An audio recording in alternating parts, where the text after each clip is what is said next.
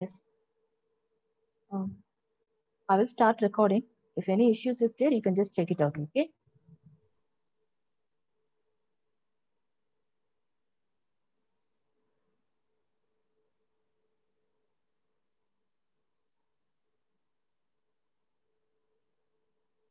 Good evening, everybody.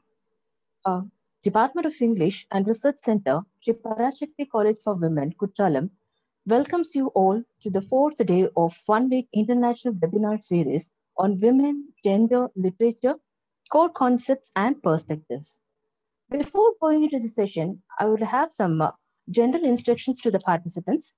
Participants, once you enter the Zoom platform, kindly mute your audio and video. To maintain the bandwidth and avoid the network issues, kindly cooperate us to maintain the smooth flow of the webinar. Entry to the Zoom platform will be allowed for 500 participants. Beyond that, other participants who cannot join the Zoom platform can view the sessions through the YouTube, and YouTube link will be shared on basis of the request.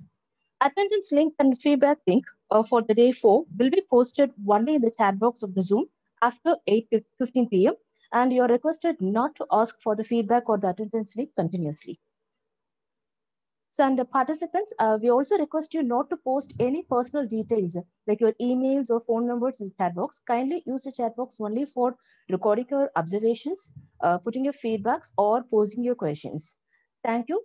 Cooperate with us. Happy learning. We will proceed with today's sessions. Today, we have an eminent speaker with us, Dr. Patrycja Austin, Assistant Professor, Institute of English Studies, University of Rzeszów, Poland. Before her session starts, I would like to give a brief introduction to her, to the participants. Patrycja Austin is an assistant professor at the Institute of English Studies, where she teaches Anglophone of literature. In 2013, she received PhD from Warsaw University for her work of Indian writers in English. In her current research, she explores the meeting between eco-criticism, postmodernism, and post-colonial studies in her reading of contemporary texts. Today, she is going to speak on the topic, The Aim of Pilgrimage is Another Pilgrimage, the Ethical Dilemma in OLGA TOKARCZUK'S Flights. I wish Madam to take over the session and welcome you, ma'am. Thank you so much. Good afternoon, everyone. I'm very happy to join you today from Poland. And I want to talk this time about a Polish writer that made international name last year by winning the Nobel Prize in Literature. It's Olga Tokarczuk. And I'm going to talk about her novel translated to English, Flights. That's the Polish version, Bieguni. She received for this novel in 2018 Man Booker Prize. And I want to say from the beginning that this talk has been partly shaped by my conversation, which I had over about a week or two this summer with 3 professors from Cambridge University, Simon Perry, Mary Stewart, and Stephen Tradgill. Sorry, just a minute.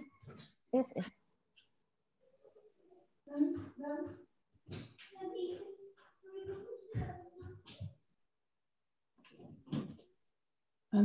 Sorry for that. We had a very heated conversation, and there was a lot of criticism, which sort of counterweight a lot of praise that the novel has received in the past few years. And I want to address that as I talk today. Actually, can I please ask for the screen sharing and my... Yes, yes, we'll share it.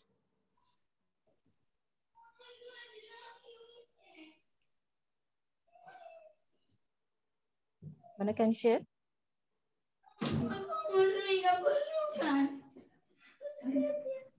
Yes, ma'am, give me a second.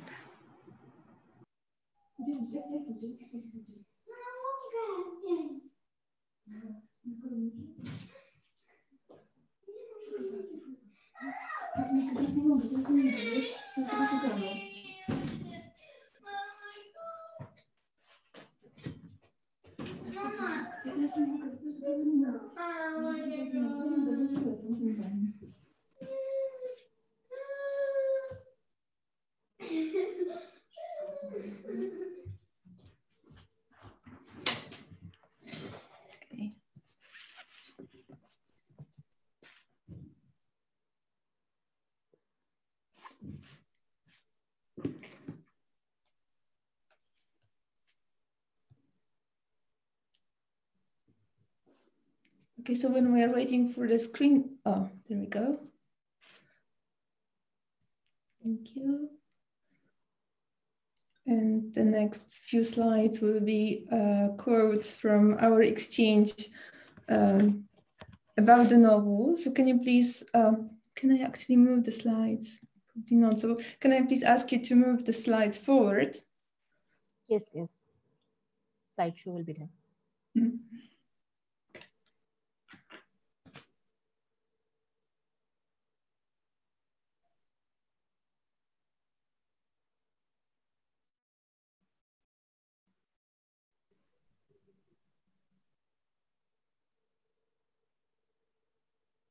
Mm-hmm. Basically, the criticism was connected with the fact that the novel celebrates traveling.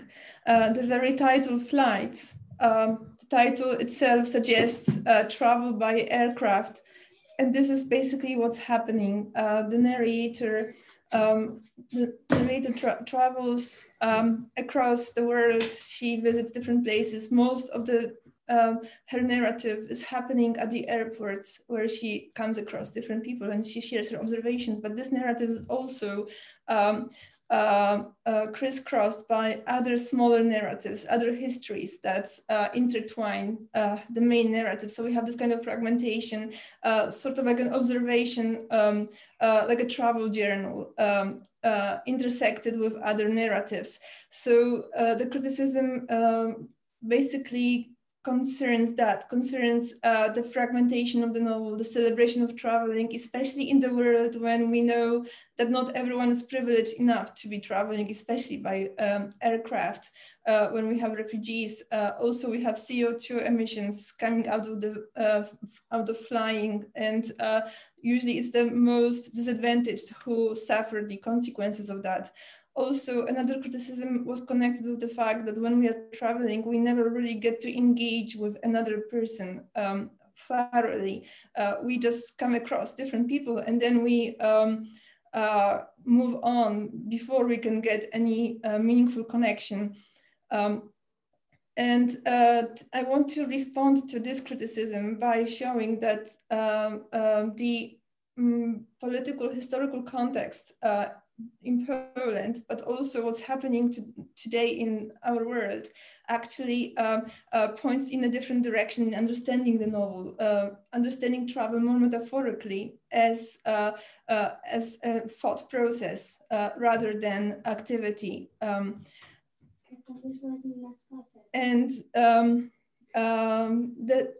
What is important to remember is that the novel was published in 2007. That means it was written at the beginning of the 21st century.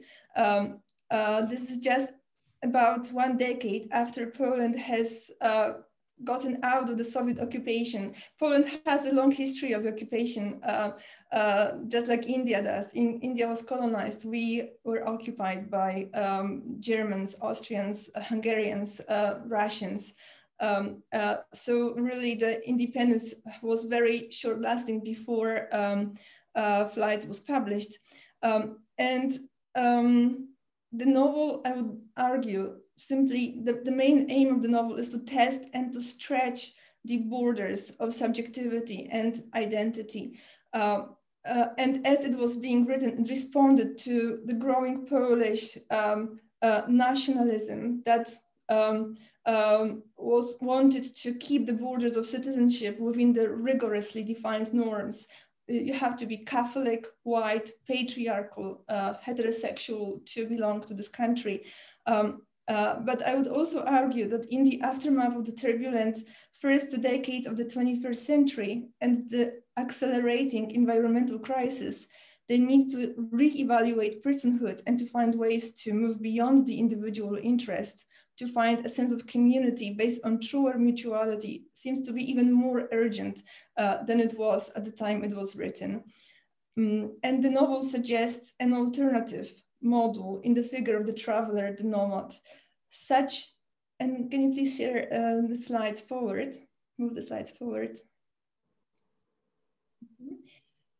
So you can see here her receiving the Nobel Prize, and we need to move on a few more slides, please. Mm-hmm.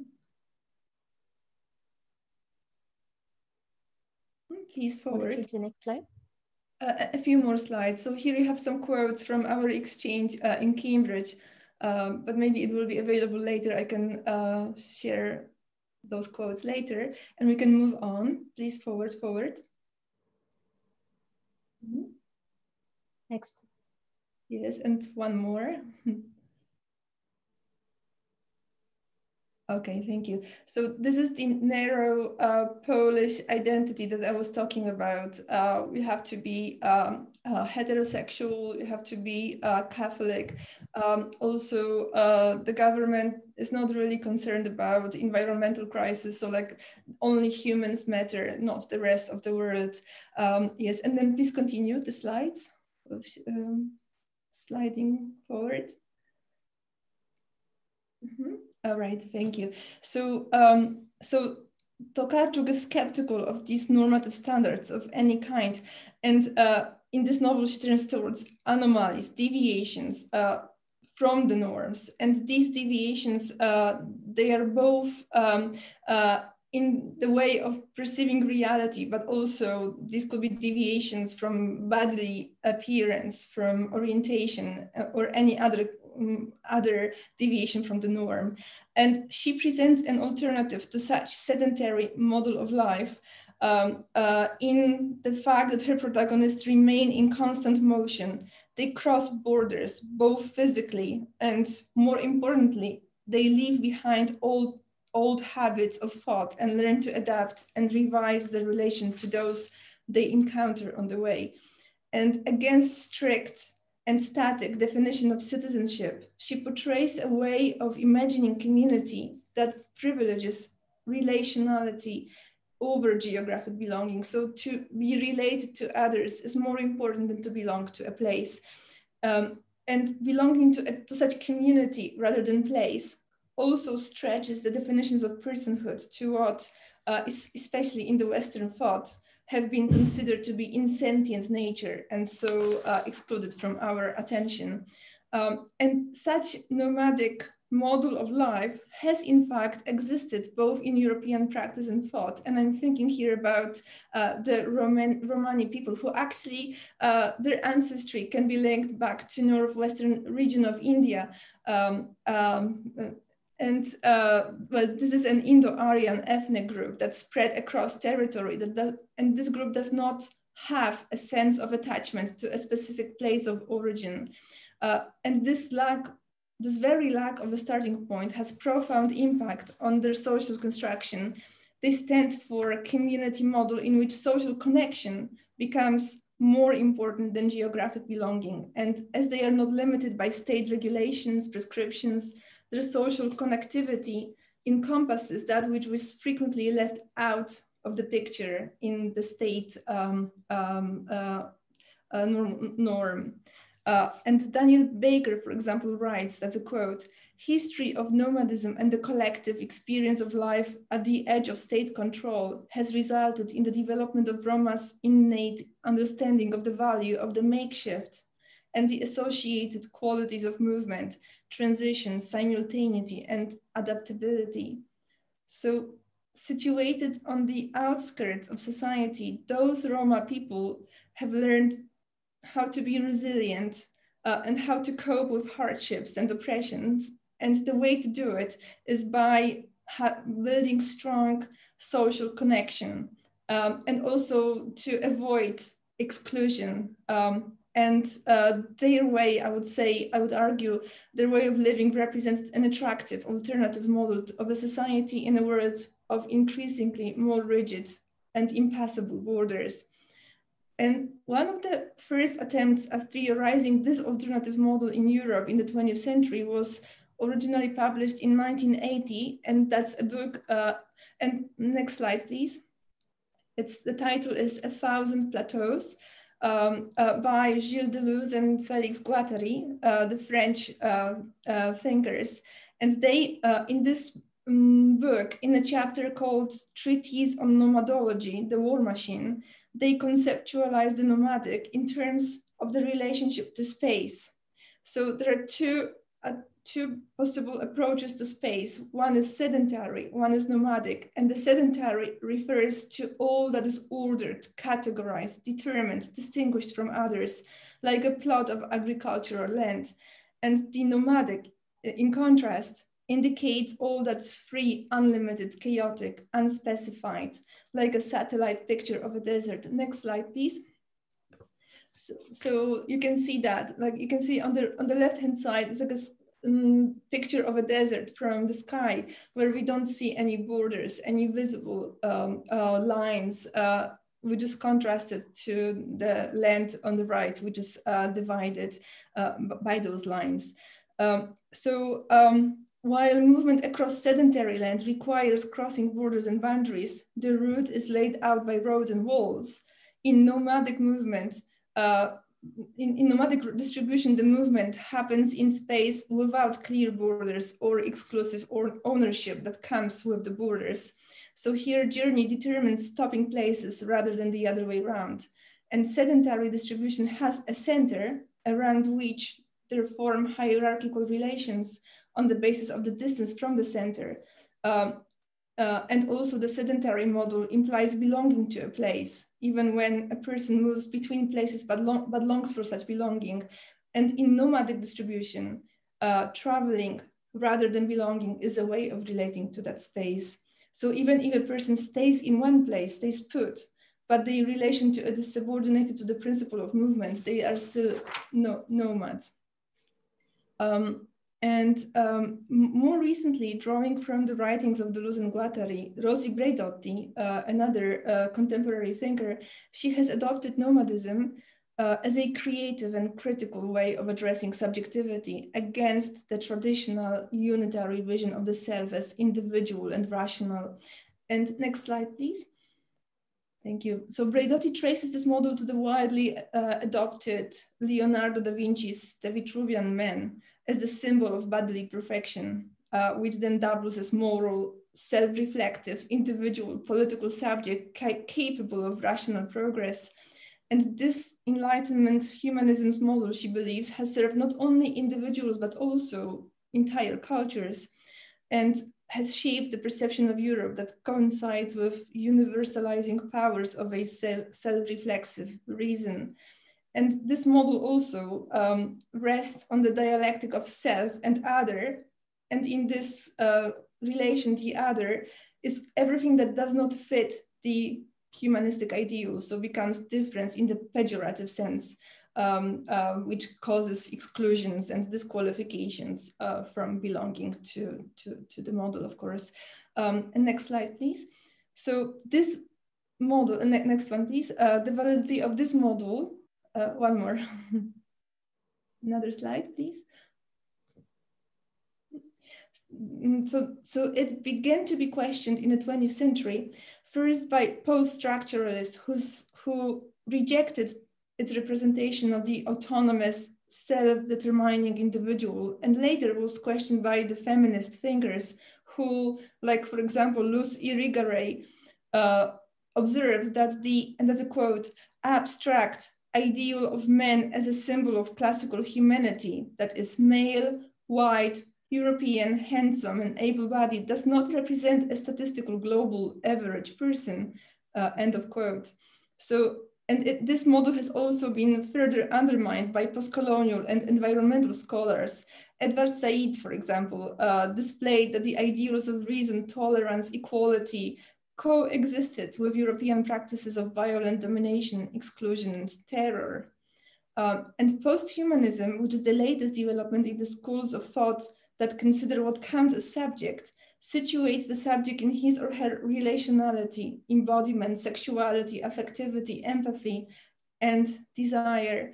And Braidotti's strength of post-humanism, which is critical post-humanism, has evolved out of post-structuralist, feminist, and post-colonial roots. But more than the other ones, it stresses the materiality of the subject, the embodiment, and also the embeddedness of the subject in the world. The post-human subject goes thus beyond individual self-interest. It develops a sense of interconnection with others and is aware of the diversity of subject positions. And at the same time, it remains grounded, materially grounded in a place, and so accountable. So here you see just 4 different ways that we have been playing with the Vitruvian men in the past years. So on the left, you can see The Posthuman by Rosie Braidotti. That's actually the cover of her book, where we can see a woman, not a man. And then we see some indigenous version, animals. Basically, the image has been deconstructed. So subjectivity remains one of the most crucial questions for a post-humanist thinker today.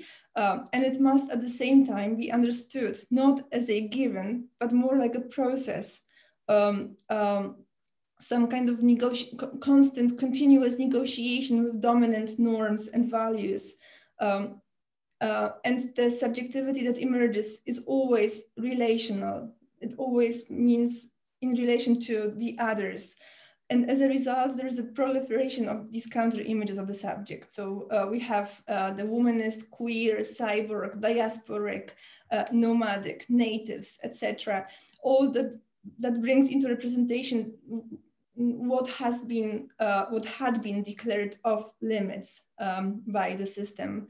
Right, and borders, both physical and conceptual, and movement across them have been very close to Tokarczuk's own experience. Next slide, please. Olga Tokarczuk was born in Silesia. This is a picture of 2020. So you can also see that the Vitruvian man has got a new image today with the virus entering us, the virus which is proliferating around us. And we are just sort of like stuck in the middle of it, like so small in comparison to the virus. But next slide, please. So, so Tokarczuk, like her own experience is a borderline experience. So her family home is located in Silesia, which is west-south Poland. It's 200 meters from the Czech border. And her grandmother, who was born in Lviv, even though she stayed in the same city throughout her whole life, held Austro-Hungarian, Soviet, and then Polish citizenship. So she stayed put, but her citizenship kept changing as the place swept hands. Fascinated with the idea of borders, in her writing, Tokarczuk has become a guide for just such fluid cartographies and liquid social landscapes. Even though all of her works, to some extent, bigger or less, thematize journey and movement, Flights most fully and most straightforwardly displays nomadic sensibility. The title in Polish is Bieguni, and that's from the Polish verb biegać, which means to run, which cannot be actually translated into English to keep the same meaning, but it's also a name of a Russian cult called Bieguni, according to which one can only escape evil when remaining in constant motion. The moment you stop, this is the moment when the Antichrist can enter you. So you have to keep moving. Right, but in English, the English title, Flights, has many other associations that we can connect with movement. Besides the obvious aircraft journey, it also means an act of leaving to take flight, or an escape, a passage of time, or an extravagant idea like flights of fancy. So all of it indicates the movement. And movement is prioritized from the novel's very opening part. We have an unnamed narrator who remembers her childhood self, and a moment when she for the first time realizes who she is. She realizes that she exists on her own. And next slide, please, we have some quotes. So she's sitting in her room and it's dark. Well, the child narrator observes the worst part is the stillness, visible, dense, a chilly dusk. So in a complete stillness, the darkness becomes the most kinetic element. And then you have the quote on the top, nothing happens. The march of darkness holds at the door of the house, and all the clamor of fading falls silent, makes a thick skin like a hot milk cooling. The contours of the buildings against the backdrop of the sky stretch out into infinity, slowly lose their sharp angles, corners, edges, and now the dark soaks into my skin. So just as the whole landscape is completely static, nothing happens. It's only the darkness that moves, that progresses, that holds, that marches, that fades. And in the end, it enters her. Like she's also part of that static landscape, but she's entered by the darkness. So the darkness becomes internalized by the protagonist in this moment of self-recognition, and from now on it defines her. And she says, as a second quote, "My own presence is the only thing with a distinct outline now, an outline that quivers and undulates." So she sees herself moving, and in so doing hurts. And all of a sudden I know there is nothing anyone can do now. Here I am. So not only does the narrator grow aware of her own distinct existence, but also she realizes it's inextricably connected with movement. It quivers and undulates. So it's by no means static. And this recognition, as you can see, is painful, but also, as subsequent parts will show, rewarding, because the movement of darkness doubles in the next chapter as a river. And the river is unregulated, so it's unpredictable, it's dangerous. But just like that darkness, it also obliterates the contours of the buildings. It blurs the features of the men who drown in it. Yet, despite the danger, the narrator realizes that, that's a quote, "A thing in motion will always be better than a thing at rest. Change will always be nobler thing than permanence. That which is static will degenerate and decay, turn to ash, while that which is in motion is able to last for all eternity." So here the narrator is her adolescent self. So she's a little bit more grown up, and she wanders into a bigger space. Like she progressively wanders more and bigger distance, actually, as the novel progresses. And now as she's older, she can consciously adopt and embrace the dynamic over the static, even though she fully realizes what comes with it. And she, her idea of movement is contrasted with that of her parents, even though they were also not the fully settling kind, as she says. And as a quote, "Their journeys remained within the same metaphysical orbit of home. They weren't real travelers. They left in order to return." End of quote. Her father's nomadism is ironically diminished to boiling water in a kettle, quote, "taking no small pride in the gurgle of the boiling water he'd then pour over our tea bags, a true nomad." So we can hear the irony in this quote. Her parents carefully planned each destination and moved from one point to another, which in Duluth and Guattari's understanding would be a part of a migrant life, not of a nomad. Because being a nomad means there is no reterritorialization. A nomad moves in smooth space. What matters is being between, being in the journey and not arriving at certain points in the journey. So that's a quote, "A path is always between 2 points, but the in-between has taken on all the consistency and enjoys both the autonomy and a direction of its own. The life of the nomad is the intermezzo." So we are in between points in the process of traveling. And the narrator says, quote, "Whenever I set off on any sort of journey, I fall out of radar. No one knows where I am at the point I departed from or at the point I'm headed to. Can there be an in-between?" End of quote. And next slide, please. I'm sorry, it's already there, thank you. So living in the smooth nomadic space is also presented as a sign of a higher development of civilization, which we can, again, I will go back to it if we can agree with it or question. And that's a quote, "Fluidity, mobility, illusoriness, these are precisely the qualities that make us civilized. Barbarians don't travel, they simply go to destinations or conduct raids." So, end of quote. So the violence of colonizing or appropriating a space is made simply obsolete in the life of a nomad who does not need space to own, to possess. But the real danger lies in setting for sedentary lives. There is another narrator in the novel, a runaway, who says, to quote, "Whoever pauses will be petrified. Whoever stops, pinned like an insect, his heart pierced by a wooden needle," end of quote. So here, sedentary life is exemplified by state apparatus, which in this narrative takes the form of an antichrist. Quote, "He will mark you and record you in his records, provide you with the documentation of your fall. He will turn to your brightly colored soul. He will turn your brightly colored soul into a tiny flat one cut out of paper," end of quote.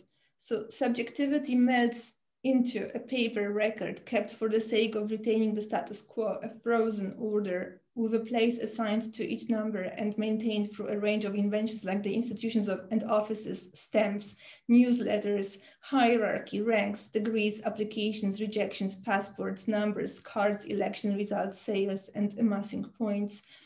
And such machine does not tolerate change. This is why, and that's a quote, "Tyrants of all stripes, infernal servants, have such deep-seated hatred for the nomads. That is why they persecute the gypsies and the Jews, and why they force all free peoples to settle, assigning the addresses that serve as our sentences," end of quote. So the narrator, basically every single narrator in the novel rejects sedentary life. And about growing roots, they say, "I don't know how to germinate. I'm simply not in possession of that vegetable quality. I can't extract nutrition from the ground. I'm an anti-entheus." Entheus was the Greek god who remained invincible as long as he stayed in contact with his mother, who was the goddess Earth. But the novel's narrator, in contrast, she draws in energy from movement and not from staying put and growing her roots. And yet, movement on a global scale effects changes in most remote localities, which are not always perceived as positive. In the novel, it's portrayed most vividly on the example of movement of non-human population, a biologist whose job it is to eliminate invasive species of plants and animals which endanger the local populations. She understands how futile such attempts are in our globalized reality. And that also brings us closely to the virus and our attempts to stopping the virus from spreading today. And next slide, please. So the biologist who tries to stop the invasive species from spreading, she says, "Plants have slipped out of people's gardens. Just recently, she had seen clumps of blood red geraniums on the side of the road. Garlic had got away and turned fallow in the wilderness. People like her worked hard to keep the island from being contaminated by the rest of the world, to keep random seeds from sneaking out from random pockets and landing in the island soil, to keep foreign fungi from banana peels brought in from knocking down the whole ecosystem. And on their shoes, on the soles of their hiking boots, to keep any other undesirable immigrants from getting through, bacteria, insects, algae. It's a battle that must be waged, though of course it's been doomed from the start. You have to make peace with the fact that in the end there won't be individual ecosystems, the world sloshed together in a single sludge." So this global exchange of people, non-human nature and goods cannot be stopped, even if there is a nostalgia for the world of separate cultures. And such world has, however, always been, if we look back, we will see that it's always been a myth, as cultures and ecosystems are forever evolving, and that which is static will degenerate and decay. And again, from a quote from the novel, "Change is the only constant." But movement, so these are just passages from the novel that focus on movement as a physical activity, in this physical process of actually traveling or moving from place to another. But movement also happens, or even more importantly, happens as a way of seeking more accurate ways of thinking the world. And next slide, please. The narrator talks about, quote, "the subtle pleasure of experiencing internal, so inside of us, motion. I didn't want to have set opinions which were just excess baggage. That's end of quote. So the novel likewise carries out the questioning of received ideas and ideals. It departs from the legacy of Enlightenment humanist vision of the human, which is verbalized in flights by the story of Professor Frederik Ruijs, who's a Dutch anatomist of the late 17th and early 18th century. And that professor of anatomy, he says, quote, "For man stands at the very center of creation, and our world is the human world, not the divine world or anyone else's." And this is being strongly questioned. And the novel questions not only this hierarchy, but also the very idea of man, what man is, and probes the limits of subjectivity, but also reveals that there is no solid center. There is no center simply of creation, and asks about the capacity of the pronoun our, also in this quote, our world, in the expression our world, like who does the our include? Is it just the humans, or is it more than that?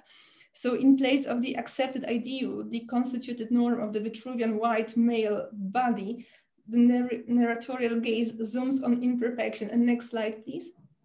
Imperfection, anomalies, and multiple ways of inhabiting the world. There is one 19th century narrative in the novel, and in that narrative, this narrative ponders over the stuffed body of the educated Black slave Angelo Soliman. You may have heard about him. He was a man who was born as a slave, but then he rose to prominence in the society in Vienna, and was highly educated, who could play the violin, was simply highly cultured person. And his remains are displayed as an attraction at the Museum of Curiosities in Vienna. And the museum was created by Joseph II to collect, as a quote, everything that was particular, every manifestation of the aberration of the world, every instance of matter forgetting itself, end of quote. And there is a series of letters written to Caesar Francis I by Josephine Soliman, who's the daughter of Angelo Soliman, and she makes a plea to release the body of her father, to allow him a proper burial, not to be just an exposition in a museum, not just an attraction in a museum. And she tries to appeal to all these categories that make him human, such as his intelligence, education, musical talent. And she tells the story of his life, believing that, quote, "What makes us most human is the possession of a unique and irreproducible story, that we take place over time and leave behind our traces," end of quote. And she gets a lot more straightforward in her consecutive letters to the Caesar. And referring to her father's race, she writes, and you can see this quote here, is it sufficient for another human being to be different, to be it outwardly or inwardly, or be it in any other way, for him to be stripped of the rights and customs ordinarily afforded to men? Were those rights conceived and created merely for people who are identical to one another? But the world is full of diversity. Many miles to the south, there are people who are different from those who settled the north. And in the east, there are people who are different from those in the west. What is the point of law that applies only to some? So this is directly an allusion to the exclusive Vitruvian men ideal of the Enlightenment humanism. And yet, Soliman's daughter observes that Caesar's power over her father stretches only as far as the body. And the quote, "The establishment of countries and of boundaries between them demands of the human body that it remain in a clearly delineated space. The existence of visas and passports holds in check the body's natural desire to roam and to move around," end of quote. So the Caesar can only rule over the body, not all of the men, but at the same time, and that's also a quote, "to rule over the body is to truly be the king of both life and death, which is greater than being the emperor or even the greatest country," end of quote. And next slide, please. And what she means here is that the body which does not belong to the privileged part of the society will not be properly nourished and will always be at a disadvantage. And in Black Skins, White Masks, Frantz Fanon explains that in terms of what he calls sociogeny. That means when a person experiences himself or herself as a deviation from the norm, from the human produced as normal, and that in turn produces physical and psychical reactions, and that change the very body. And later, so in other words, each social order has a culturally prescribed sense of the self, and whoever does not fit that model experiences themselves as a defect. And later, developing on Fanon's ideas, Sylvia Wynter, we have her name below, she deconstructs the European ideal of a human as a supra-cultural universal. And like Rosie Braidotti earlier, she traces the origin of this ideal or norm to Renaissance secularization and Enlightenment transformation, and credits it to the presence of the inferior other, in relation to which this figure of man over represents itself as if it were the human itself. So she sees a need and possibility of retrieving ways of being human beyond such over-representation, which can take place in literature or art. And the novel does not accept, of course, such easy binary version of reality. And the narrator, the main narrator in the novel, recollects her lectures at university. She was a student of psychology at Warsaw University, both the narrator and the writer actually herself. And so she recollects her lectures, and that's the next slide, please. We have a quote, probably. So at university, the students were taught that the world could be described and even explained by means of simple answers to intelligent questions, that in its essence, the world was inert and dead, governed by fairly simple laws that needed to be explained and made public, if possible, with the aid of diagrams. We were inducted to the mysteries of statistics, taught to believe that equipped with such tools, we would be able to perfectly describe the workings of the world, but that did not convince her. And she says, I didn't observe boundaries. I would slip into transference. I didn't believe in statistics or verifying theories, end of quote. And in the novel itself also, instead of statistics, we have all these ways of deviation from the, of flights from the norm. So numerous anomalies that attract travelers. And the narrator admits to, and there's a second quote here, to being drawn to all things spoiled, flawed, defective, broken, anything that deviated from the norm that is too small or too big, overgrown or incomplete, monstrous or disgusting, shapes that don't hit symmetry, that grow exponentially, brim over, bud, or on the contrary, that scale back to the single unit. My weakness is for teratology and for freaks. I believe unswervingly, agonizingly, that it is in freaks that being breaks through to the surface and reveals its true nature. And we have numerous accounts of cabinets of curiosities that are being visited in the course of the novel. And examples, so that's in those cabinets of curiosities, we can find examples of such freaks. We have curved spines and ribs in ribbons, deformed bodies, skulls with grooves, bullet holes, bones wrecked by arthritis. Quote, evidently, there was someone who recognized that these freaks of nature were owed immortality and that only what is different will survive, because we don't show in those cabinets anything that's normal, only what's not, what does not belong to norm. So just as these anomalies to the norm are given new life in the museum, Tokarczuk opens up subjectivity beyond Enlightenment ideal and creates a world in which there are multiple ways of being, multiple ways of becoming.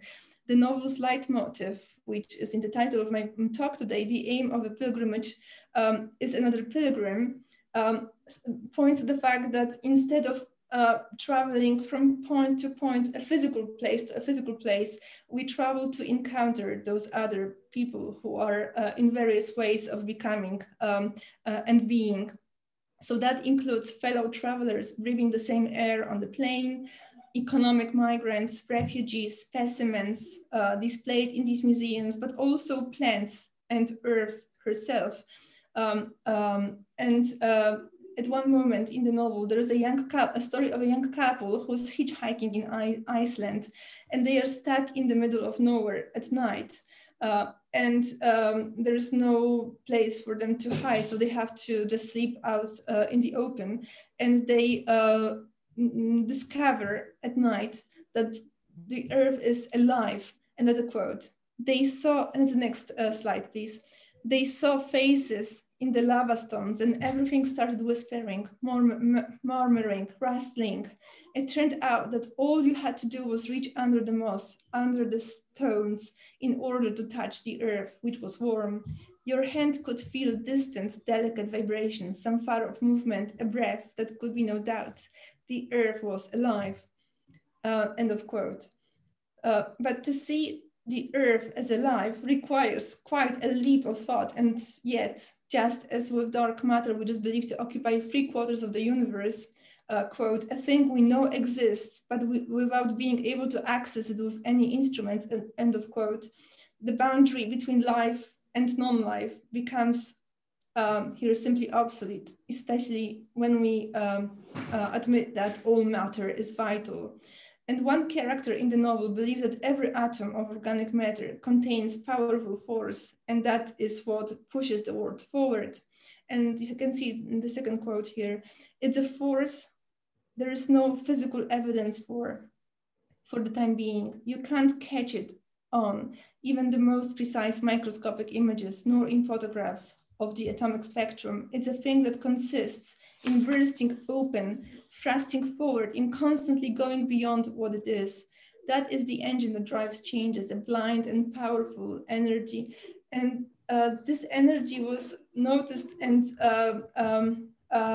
theorized already in 1987 by Deleuze and Guattari, who recognized that such material vitalism exists everywhere. Only in some cases it's more visible than in others. And later in 2010, in Vibrant Matter, Jane Bennett believed that the perception of matter as inanimate is one of the major impediments to developing an ecological sensibility necessary to live more ethically. And Jane Bennett attempts to stretch the concept of agency, action, and freedom to what, in European tradition especially, has been considered to be inanimate. And despite the difficulty of translating the vibrancy of matter into human terms and human understanding, such exercise allows to dissolve the boundary between the human and non-human by underlying our shared vital materiality. And this exercise is carried out in flights by, among others, anthropomorphizing the Earth and other elements of the inanimate world. For example, after spring, the Earth, quote, and that's the next slide, please, had yet to come back to its senses. You had to wait until it finally gave itself to plow and hoe. There are other quotes that anthropomorphize nature, like the river paraded, concerned only with its hidden aims beyond the horizon, and it paid no attention, caring only for itself. Actually, anthropomorphizing is a very controversial way of dealing with the non-human because it means attributing human form or personality to a non-human.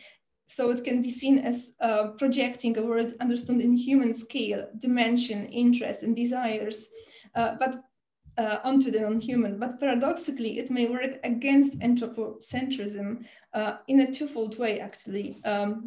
Firstly, it indicates that whether the character described as a person or a thing either can have agency, so there is no difference between those two, and the hierarchy between them disappears. But even more importantly, and that's what Timothy Clark says, to consider a certain description as anthropomorphic means relying on a set of assumptions as to what anthropos itself stands for.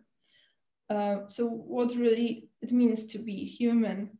Post-humanists today deconstruct one by one the qualities that had been, until recently, especially in the Western world, believed to make a right-holding individual person distinct. And those qualities that would define the human would be the language, you can talk, you have your own language, agency, rationality, and sentience. But this image of what constitutes a person has been projected worldwide onto all that fall under the umbrella of humanity. And anthropomorphism, instead of projecting human attributes onto the non-human, may, in this sense, paradoxically, help deconstruct the very idea of the human by showing that also the non-human has agency, language, rationality, or sentience. And such act of deconstruction is carried out literally in the novel when the Dutch anatomist Frederik Rusch is dissecting a body of a young woman.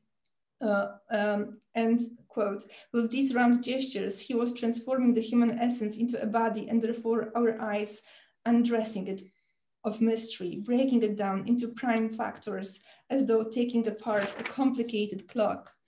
And here, next slide, please. Here, interestingly, the essence of the person cannot be separated from their body, similarly to how Spinoza, another European philosopher, understands the substance as being one with God or one with nature. And the novel unearths Spinoza's writings on ethics to provide a model for the post-anthropocentric living. The late 17th century anatomist Philip Verheyen, who studies his preserved amputated leg, most clearly represents Spinoza's ethics in the novel. In the letters to his leg, which he writes to his leg, he attempts to prove that, quote, since the body and soul are in essence one and the same, since they are two attributes of an infinite, all-encompassing God, there must be between them some sort of proportionality designed by the creator. And what, end of quote. And what is more, like Spinoza, Verheyen rejects the idea that reason and logic can provide the whole picture of reality. So what we thought is human may simply be also very limited. So just as the body and soul cannot be separated as they are part of the same substance, the same might be true about anything else that exists. The lines we draw may not reflect the underlying reality. New materialists, material eco-critics, and post-humanist scholars are today advocating such view of undivided nature, where everything is made of the same vital substance.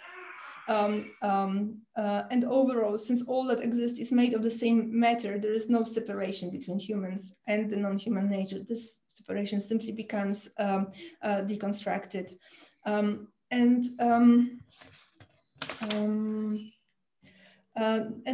another way this deconstruction is carried out in the novel is by presenting the human body in terms of nature, imagery. For example, there is on the cover of the Polish book, we can see there is a head, a human skull. I don't know if you can see it or not. It's probably in the next slide.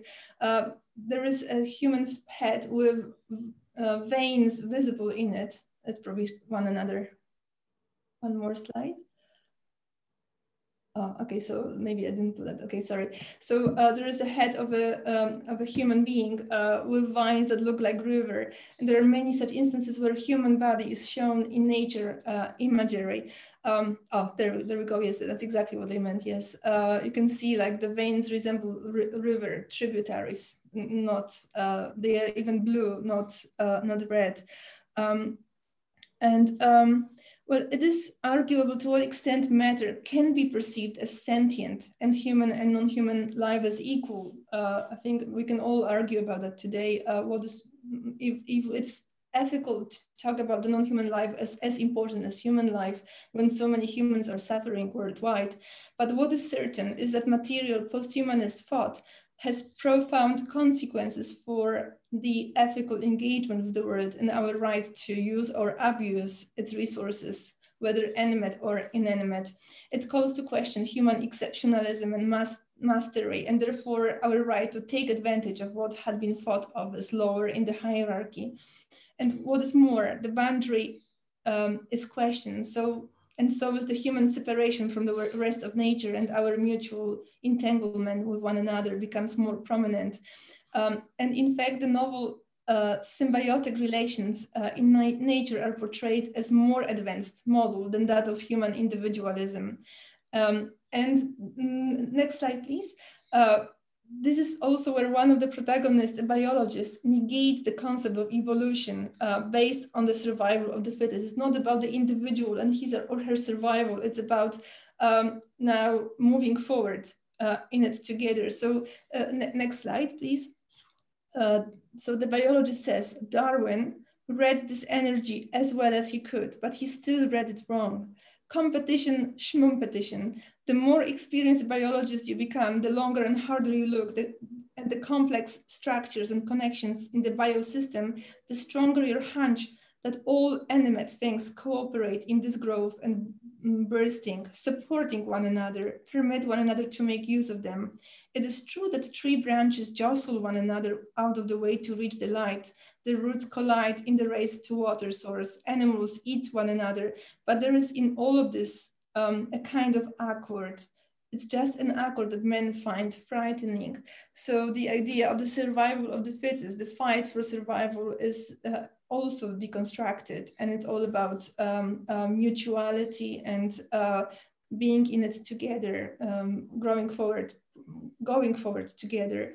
So relationality, connectivity becomes more visible in this passage, but also in the very act of traveling. Being in motion not only requires departure from one sense of self, but also uncovers our dependence on the other pilgrim when we leave our home behind. Traveling is thus a search for the other, a readiness for an encounter and an act of acknowledging a mutual dependence.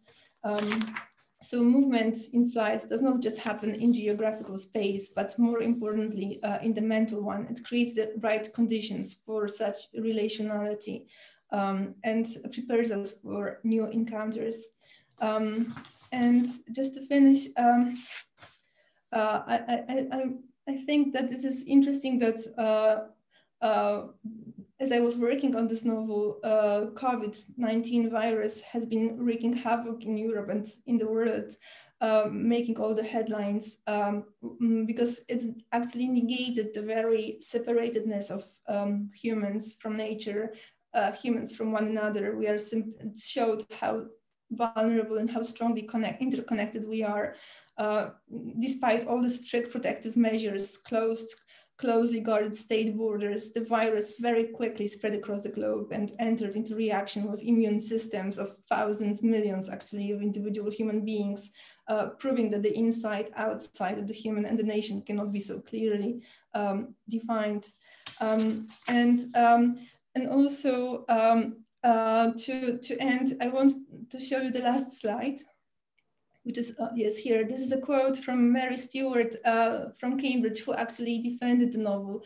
And I think she understood the historical context and the intention of the writer very clearly when she says, turn that about, and it's a search to avoid the deadness of materialist culture and commodification. Of course, that sounds elitist, dismissive of mundane lives, though not so surprising in an ex-communist culture where the rule book was all, where even history seemed to have a preordained narrative arc. This work resists just that. I agree that there are no fully developed stories, but many of the tales included have more depth than you allow. I don't see even the oddest of them as satirical or dismissive. There is a constant eye for the strange and undervalued, the neglected, the written off, the nonconformist. I detect sympathy for those who seek freedom over deadening routine, even at great costs, for those who have lost their map of how to read their own life, who long for kairos, for God of opportune time in a world all too predictable, for women, especially as modeled severally here.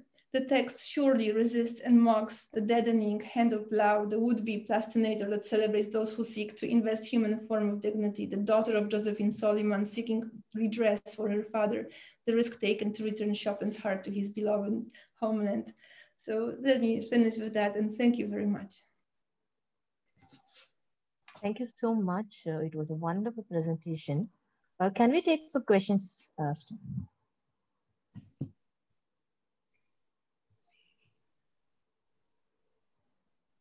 Am I audible? Can we take some questions?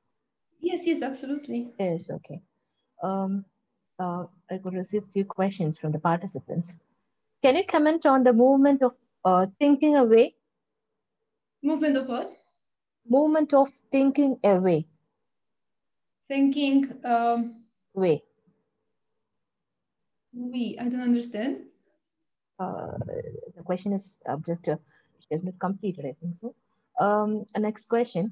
In the conclusion, are you saying that the nomads as well as other people have their own rights to live in a way they want to? That the nomads have the right to live just as other normal people, that's the question? Yes, yes. Yes, I mean, that's what the novel is trying to show, like being a nomad, like it makes a point for appropriating the mentality of a nomad in our sedentary lives. We don't have to leave our houses. We don't have to just get a bundle of clothes and food and just go and travel. It's about being able to leave behind the security of our worldview behind, and to be open to encounter the other person fully without prejudices that we have been that have been inbred in us. That's how I understand it. So it's more like not really that we have to just leave our houses, but we have to leave the houses of our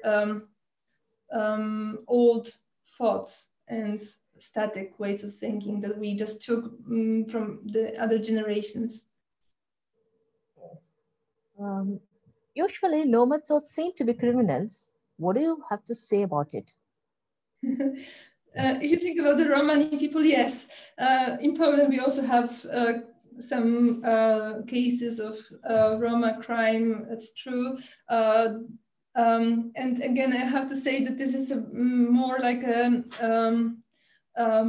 metaphor for thinking. I guess you have to be a bit of a criminal or a bit of an anarchist to have the courage to oppose what's wrong.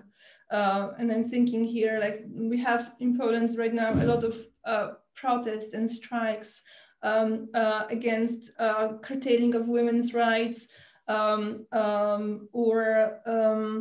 there are a lot of protests for getting off coal, which our government is promoting as the national treasure. We have to use coal despite the growing CO2 emissions. So that's the kind of a criminal I'm thinking about. Next question. State always asks for obedience and subservience, and nomads don't conform to these structures. Can this be the reason for ostracism of nomads?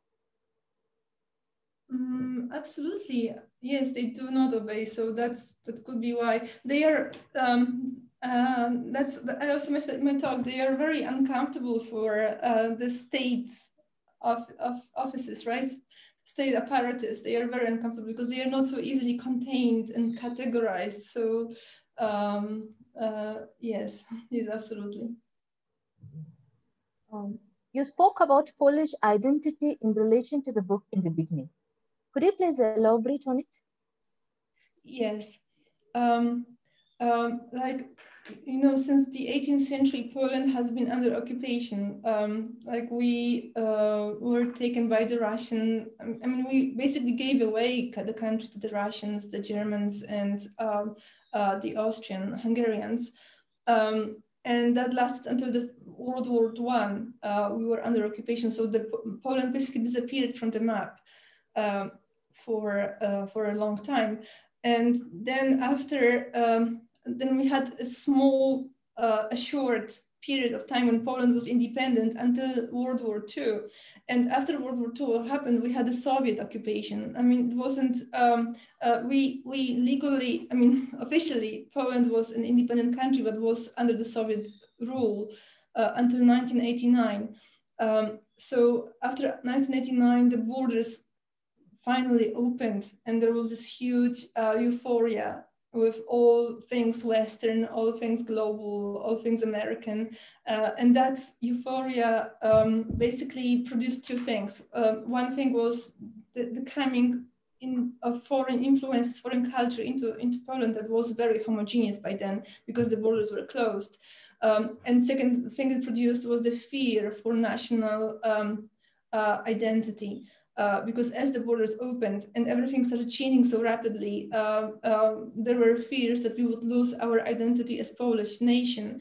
And that, so it went in two different directions that were like sort of completely opposing one another. And I think this is why in early 2000, like 2007, 8, strong nationalist movements started forming in Poland because they were afraid for the national unity and culture. But at the same time, it's impossible to stop it, to stop globalization at this point because of the open borders and because Polish people have moved outside the borders and the Western culture has moved back to, has simply appeared in Poland. So it has shaped the way the country is today. But it's a very difficult moment, I think, for my country right now. Can you find a trace of Poland's history in the characters of Olga's novels? In the characters of what novels? Yeah, history in the characters. Trace of Poland's history in the characters of Olga's novels. Yes, like in this novel, in Flights. Yes. For example, there is a history of Chopin, Frédéric Chopin, who was the composer, one of the most famous romantic Polish piano composers.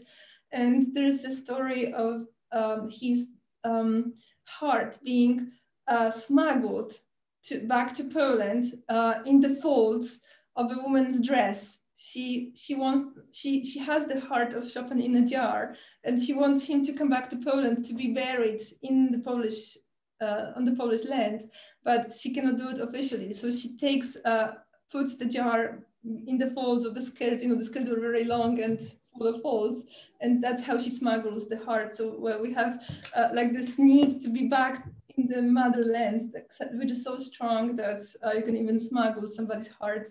Well, there are many also instances of, of characters who complain about Poland being this gray, sad, poor country. And this is what Poland really was like before 1989, when we were under communist rule. It was very, very like bleak kind of environment to live in. So there are a lot of stories like that, and those who want to escape that, who know that outside the borders you can find something much more exciting. But again, this is the thing, the euphoria I was talking about, the contrast between the bleak communist landscape and the shiny Western world. We can take one more question. What is the difference between anthropomorphism and anthropocentrism? Okay, so anthropomorphism is just a way of presenting what is not human in human terms, right? So you have, I don't know, a tree, and you show the tree as being able to talk, to feel something, being like a character in the story with a voice. And anthropocentrism is to look at this tree in human terms, like you only perceive the tree from the human perspective. And this anthropocentrism is this inability to look at the tree from the perspective of a tree. But I talked about last time in my webinar, the other webinar, I was talking about Richard Powers' Overstory, and I will just show you the cover.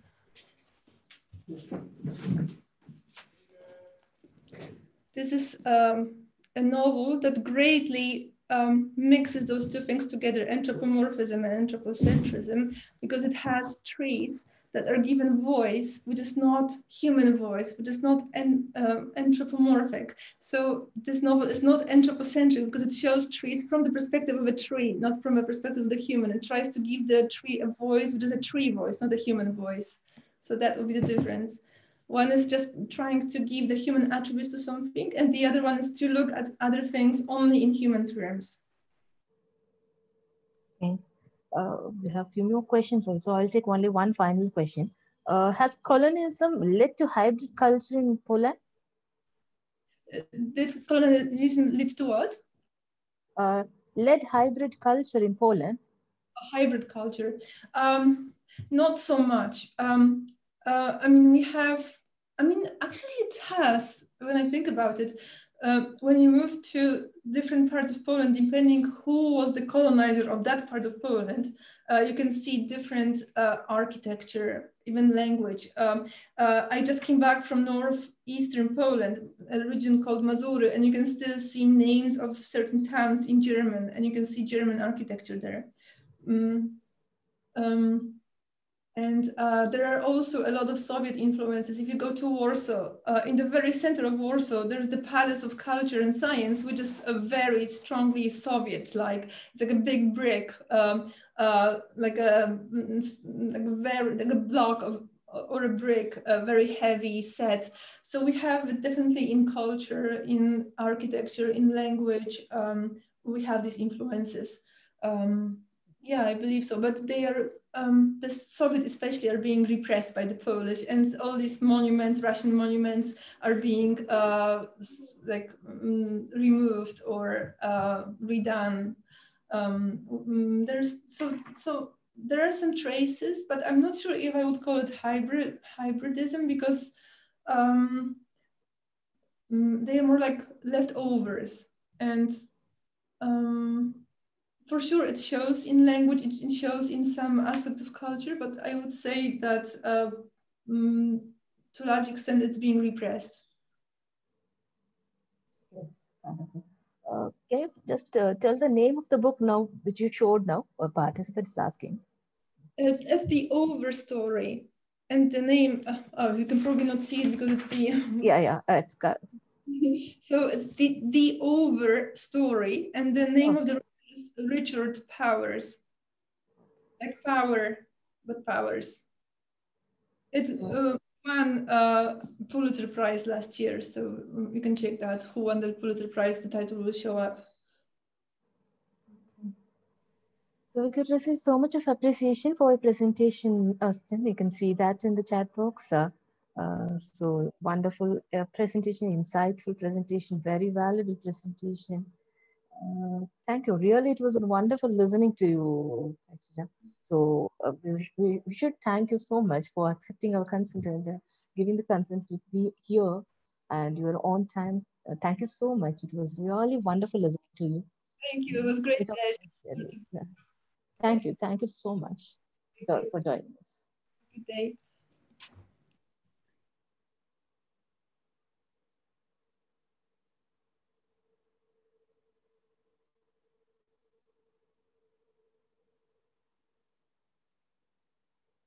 Participants, we shall begin with this next session.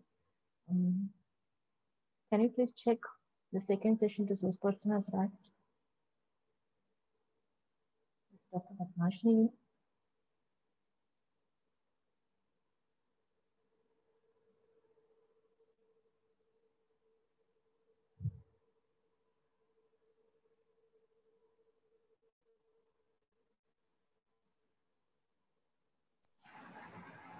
Madam, are you in?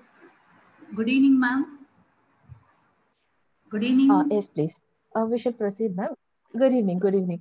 If you have any slides to share, you can just proceed with that. Okay. I'll just introduce you before. Okay.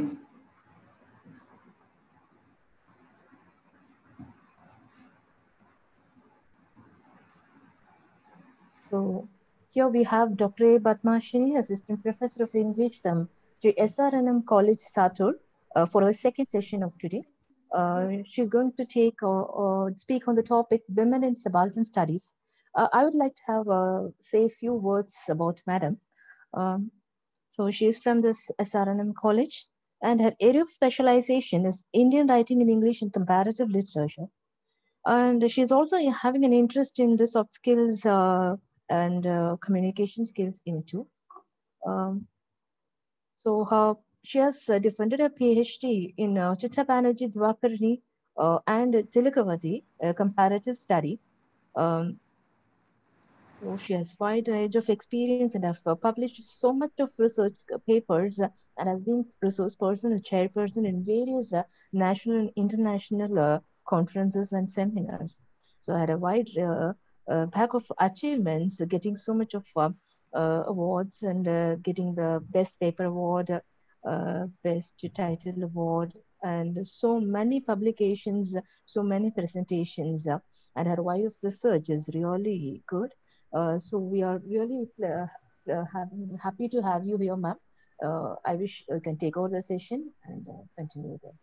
Thank you so much, ma'am, for your elaborate introduction of me. Thank you, ma'am.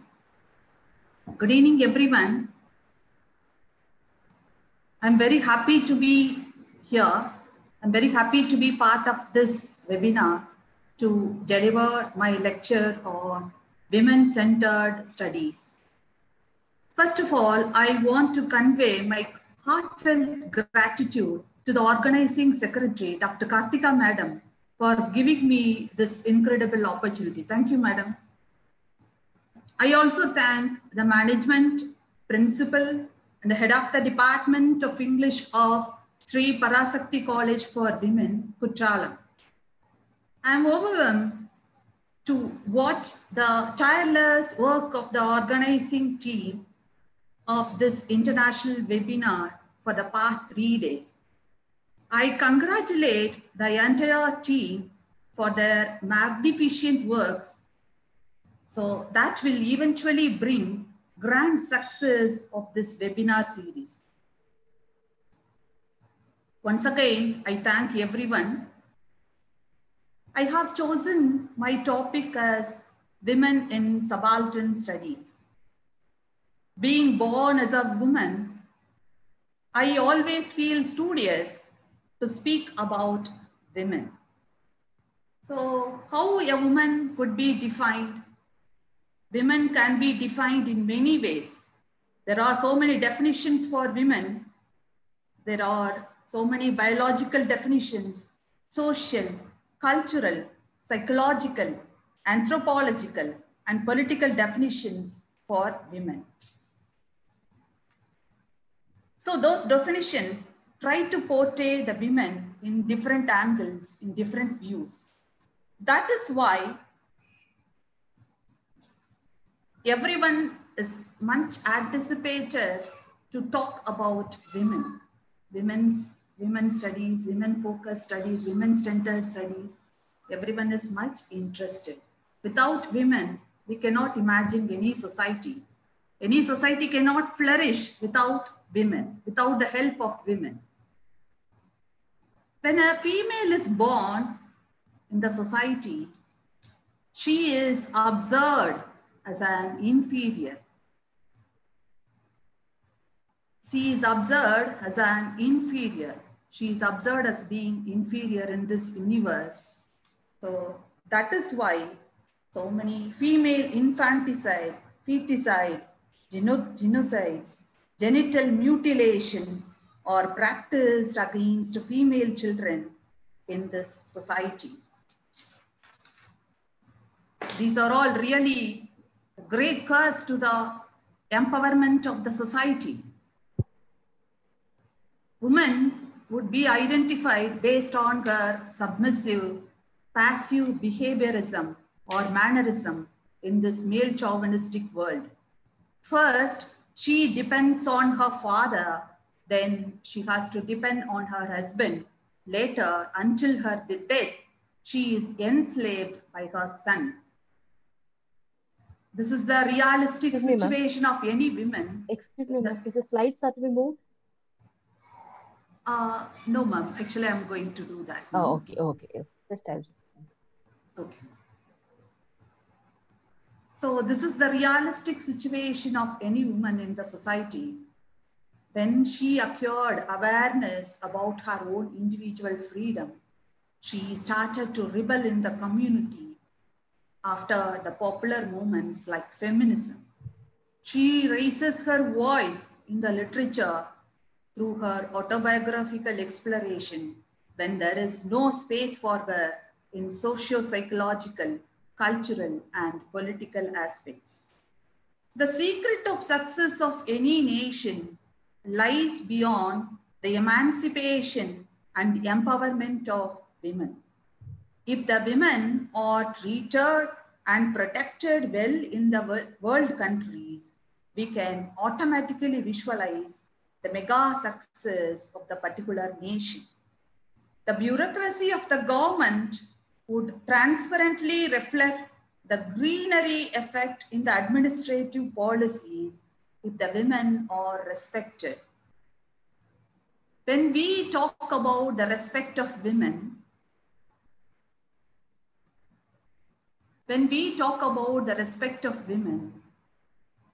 women were honored in the early Vedic time period. They were given equal status with the men in the Vedic society. History says that the great emperor Ashoka had sent his sister Sangamitra to Ceylon to spread Buddhism. The educated Vedic woman had a voice in the selection of her husband in marriage, but in the medieval time period, during the medieval time period, all the women were ill-treated. They have been observed as objects by their male counterparts. Her duty became domestic. She has been utilized for taking care of her home and the procreation of the offspring. Polygamy became popular in the medieval society, whereas polyandry was admitted in the Vedic society. In Mahabharata, Draupadi Panchali was allowed to marry 5 men. Women were celebrated as weaker section in all the ages. Physically, mentally, they have been considered as weak comparing to men. But the modern women writers try to prove the above mentioned statement as wrong in feminist connotation. Women are discriminated based on their color, race, ethnicity, sex, gender, region, religion, and language. The women writers throw light on the issues in subaltern studies. Charles Bront, who wrote the popular novel Jane Eyre, it is a popular novel in English literature. Charles Bront is a British writer. She focuses more on the problems of the protagonist Jane, who's basically from the dominant white community. In the novel, there is a character named Padmashini. She has been described as a mad woman by the writer. Jean Rice, in her work, Wide Sargasso Sea, focuses more on the character Padmashini because she hails from Jamaica, West Indies. She is a marginalized character. Since she is a marginalized character, she focuses more on her.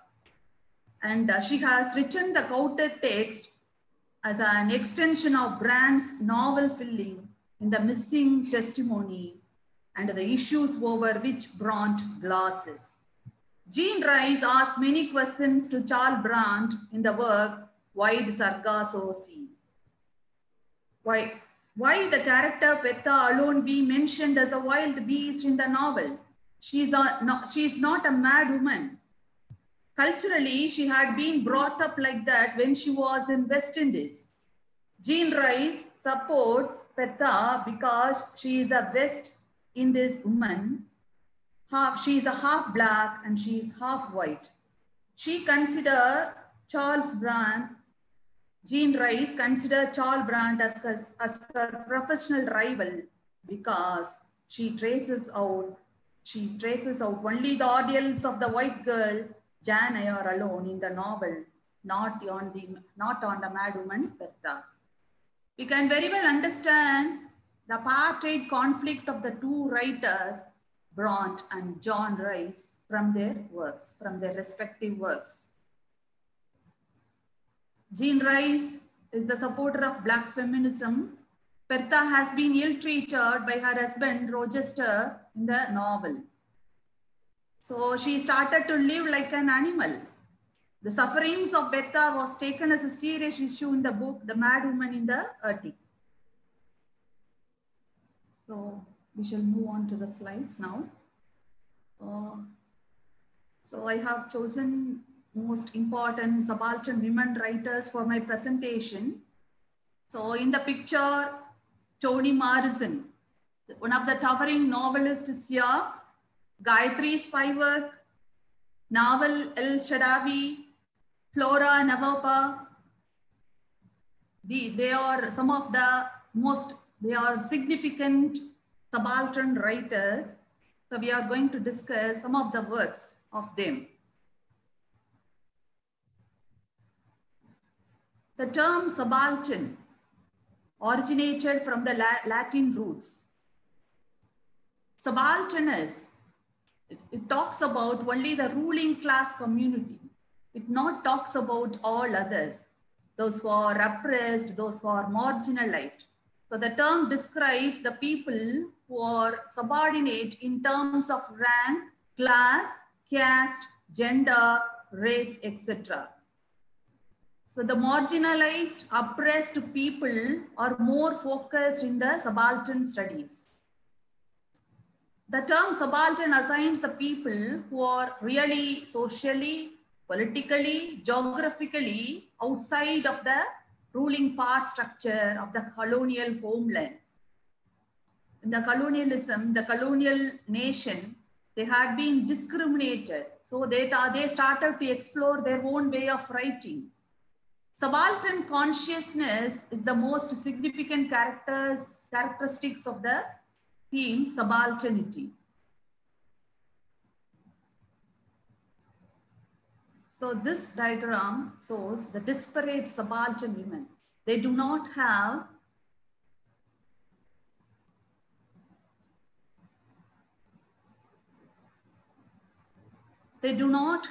homogeneity. They do not have homogeneity in their nature. So in their presentation, they do not have homogeneity. They are heterogenetic in nature. So there are many points related to disparate subaltern women. Racial discrimination is the most important theme which had been chosen by the female writers to discuss in their novels. Xenophobia, social injustice. There were a lot of injustice happened for all the writers, for all the women in the subaltern societies.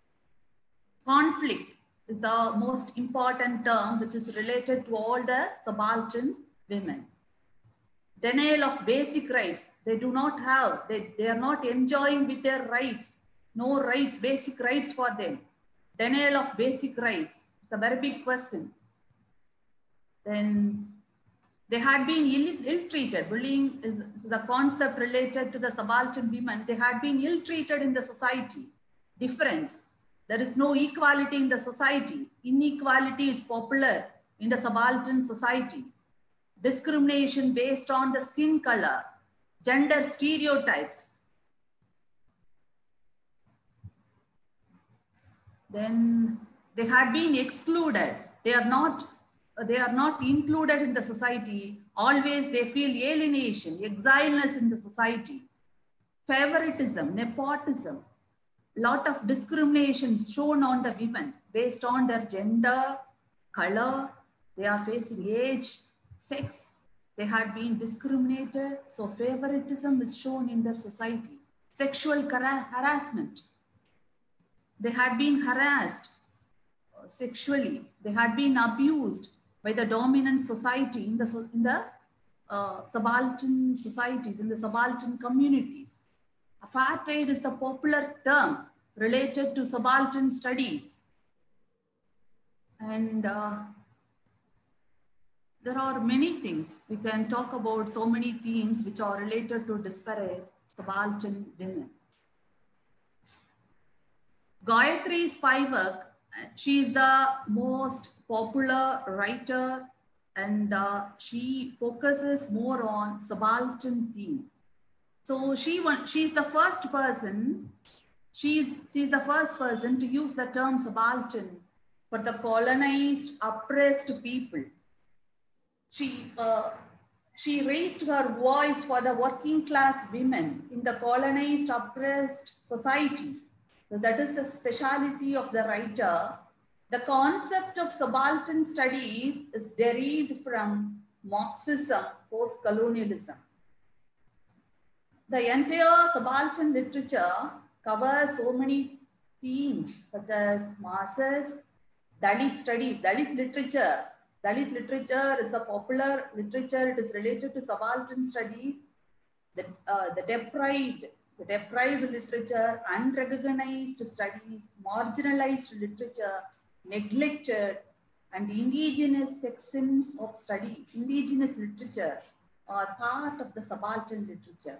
So when we focus on subaltern literature, we can talk about we can talk about so many literature. A group of literatures are there: Dalit literature, deprived, unrecognized, marginalized, neglected, indigenous literature. Everything comes under subaltern literature. When they do not get recognition in the society, they started to raise their voice in the society. Gayatri's spy work asserts that the subaltern subject is always heterogeneous, it is not homogeneous. Because subaltern writers hail from different parts of the world. They have their own tradition, they have their own cultural practices, they have their own customary ways of behaving. So automatically, the subaltern subject became heterogeneous. It is not homogeneous, according to Gayatri's fiber. Antonio Gramsci is the popular person who talks about subaltern studies. We are going to analyze the views of Antonio Gramsci in subaltern studies. The term subaltern always denotes the inferior rank people. Or it is of inferior rank. It always denotes inferior rank people. It is not talking about the superior rank people. It refers working class people in Soviet Union. Antonio Gramsci refers the term for the working class people in Soviet Union because they had been denied access to the hegemonic power. They were not allowed to enter into the active politics. They are not going to act as the ruling power in that particular country. So that time he opined on the subaltern studies, Antonio Gramsci. Gramsci was interested in the historiography of the subaltern classes. So when he was much interested in the subaltern studies, he started to trace out the real historiography of the subaltern classes, because class became evident among the subaltern groups. So tracing the historiography is not an easy thing. It became the complex, like history of the dominant classes. So according to him, the history of the subaltern classes was very complex, like the history of the dominant classes.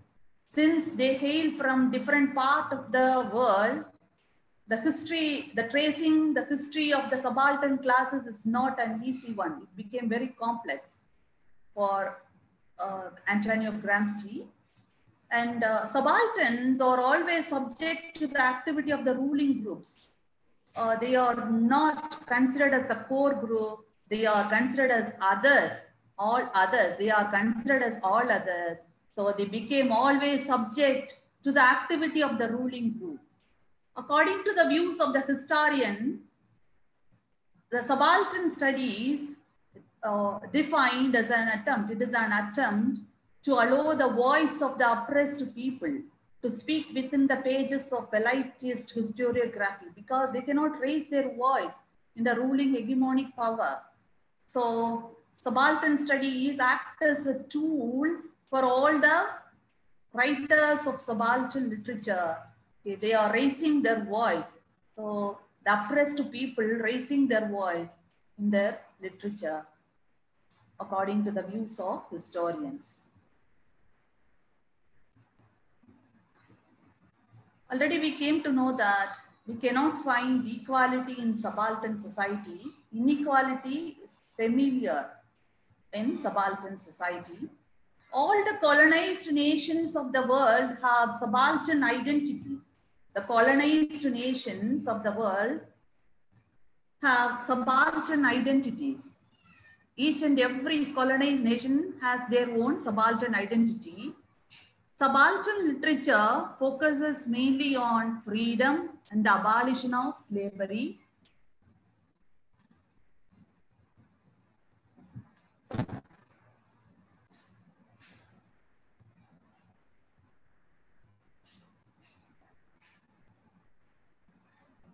Segregation, lynching, migration, the women's suffragette movement are much more focused by the marginalized writers. So, subaltern women literature is dominated by autobiographical spiritual narratives. Already we came to know that all the writers, all the women writers in subaltern studies are trying to trace out their own autobiographical experiences. The autobiographical experiences of the writers had been explored by them in their own write-ups in the subaltern studies. So it is more dominated by autobiographical. When we talk about spiritual narratives, African studies are more popular for tracing out the spiritual narratives. Mythology, African mythology is not understood by anyone because there are so many African nations. All the African nations are popular for using their spiritual narratives in a different way. Each and every African nation has its own mythology. So understanding the subaltern women literature is different. It's difficult because it is dominated by autobiographical traces and spiritual narrations. Automatically, it explores the issues of freedom when they were not having their own rights and they are already denial of freedom is there. So they explore the issues of freedom, rights, equality, which had been long denied to women in the society.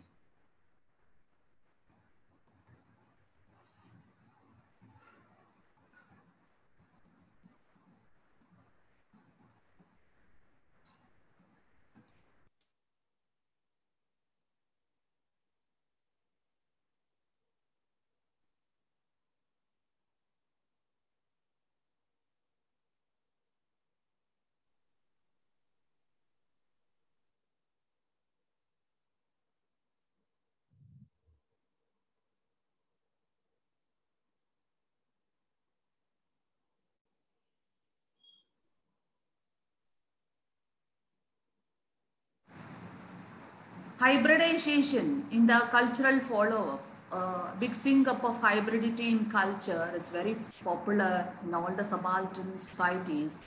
Subaltern women are caught between the dual identities. They can able to follow neither their own native culture, they cannot fit into Western migrated practices. They are in dilemma whether to follow their own native culture or fit into Western migrated practices. So automatically there is hybridity in their follow-up culture. And they long for their own sense of belonging in colonized nation. They feel alienated, they feel alienation. They wanted to go back, they wanted to move back to their own country, which is not possible that time. So sense of longingness is there for all the colonized nations, colonized people. So understanding subaltern mythology is the important backdrop against reading subaltern women writing, according to Henry Louis Gates. Subaltern mythology cannot be understood in an easiest way. So according to Henry Louis Gates, it is an important backdrop to understand the reading of subaltern women writing. Mythical elements trace the novels from the native tradition and it provides a cultural bridge between the history of their origination and the reality of their life in their settled places. So when they carry the mythical elements, which is their native tradition, automatically provides a cultural bridge between the history of their origination. So automatically it shows the reality of their life in their own settled places.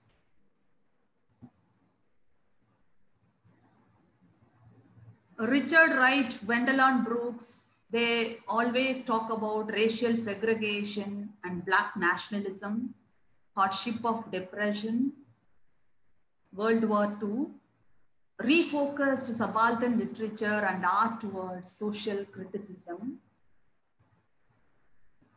Anne Petray is the popular Black woman writer. Her novel, popular novel Street, highlighted the struggles of working class Black women in the place called Harlem. Gwendolyn Brooks, she's also the popular writer, Black woman writer. All her works dealt with everyday life in Black or urban communities. Heterogeneity of lifestyle had been practiced by the Black urban community people. All her works dealt with everyday life in the Black urban community, or Black urban communities. And she received the Pulitzer Prize first. Florence Hansberry is the most noteworthy novelist, Black woman novelist. Her work, A Raisin in the Sun, it brought a broad outlook of the struggles of Black people in the United States. To abolish the institution of slavery, the civil rights movement had already been started. So all the Black women writers, they started to produce their creative work of art after involving in the civil rights movement. Dolan Perkins Valdez, she is the most important writer in subaltern studies. Wrench is the most popular novel written by her. In the novel, there are 4 enslaved women. They act as mistresses to their masters. So they are enslaved women. The enslaved women are acting as mistresses to their masters. So degradation of women happens in the entire novel. They had been degraded by their own master. They had been repeatedly abused by their master. Protagonist of the novel is Lizzie. She falls in love with her master emotionally. The protagonist Lizzie, she falls in love with her master emotionally. Though he started to treat her in a ill-mannered way, she starts to love him. She falls in love with him emotionally. All the women slaves in the novels were treated as wild beasts by their masters. They were not even treated as human beings. They were treated as wild beasts. Lizzie, the protagonist, she never, though she had been repeatedly abused, repeatedly ill-treated by her master, she never likes to give up her affection towards her master. Whereas the other slave women, they are much hatred towards their master. They do not like him. They wanted to escape from that worst situation. They had been kept in the dark room. They had been locked inside the dark room.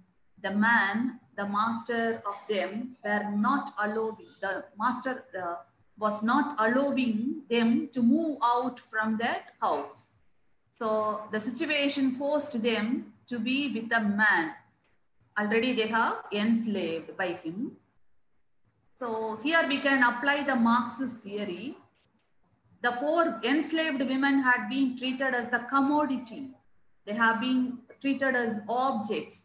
Their body had been enjoyed by their master. So they had been treated as the commodities. The master is enjoying the commodity. So this exploitation must be stopped.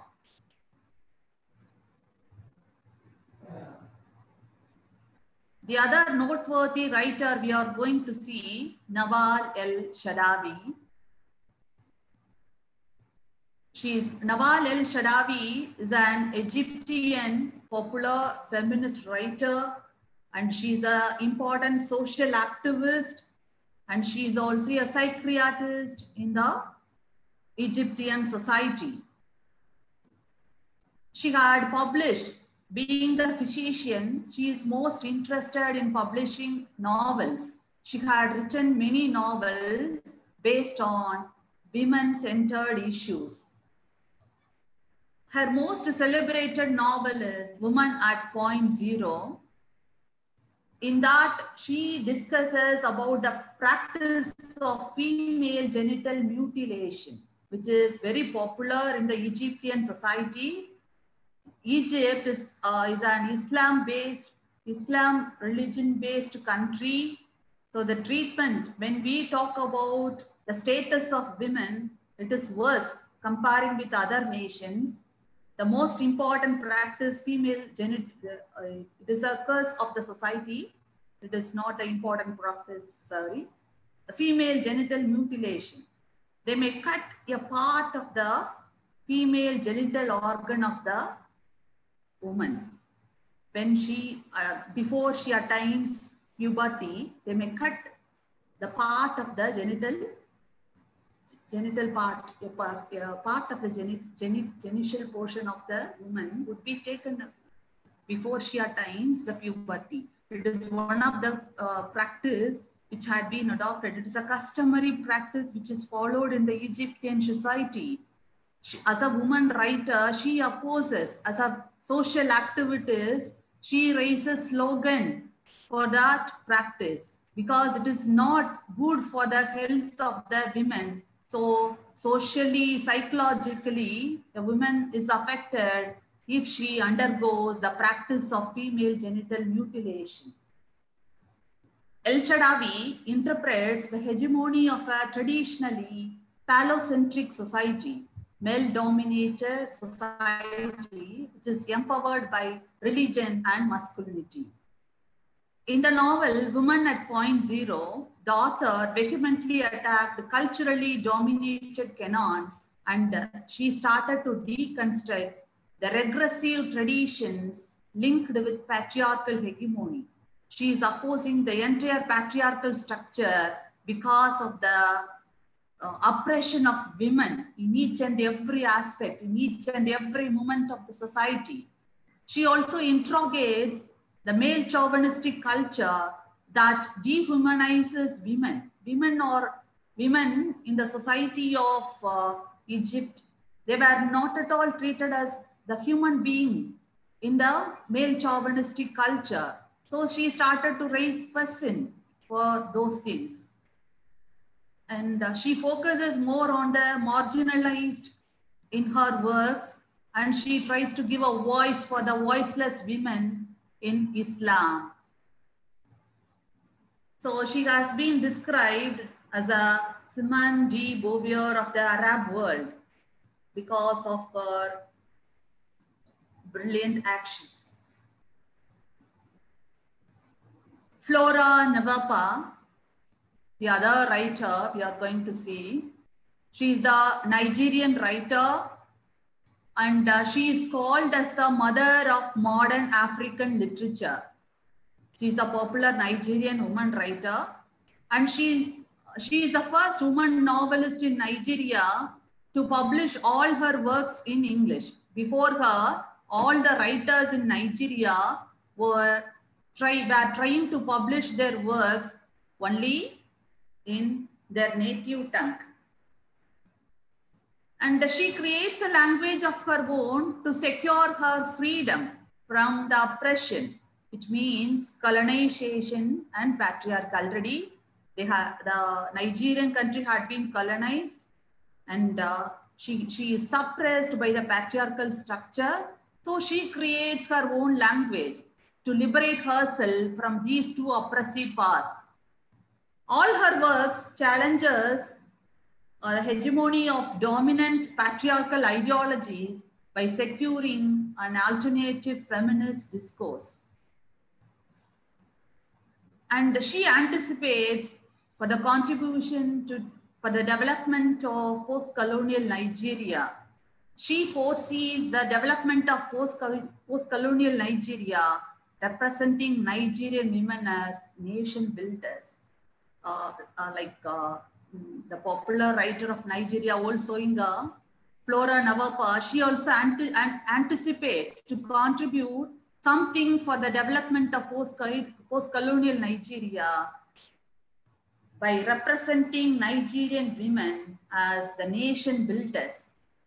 In her popular book, she published the popular book Women Are Different. In that, she tries to show the supremacy of female characters. There are so many female characters in the novel because the name of the novel is Women Are Different. There are so many female characters, Rose, Dora, Agnes, and others. There are many characters. They had been showed supremacy of their power over their male counterparts. And she has one strategy. So in all her fictions, she tries to reflect her strategy. What is that strategy? The creation of world must neither be dominated by men nor by men, but by humans. So from this slogan of, this is the popular slogan of Flora Navapa, what does she come to say by using this slogan? The world, the creation of world must neither be dominated by men nor by women, but by humans. At least everyone must be treated, particularly women must be treated as humans. There are denial of basic rights for all the women in the society. They must be first considered as humans.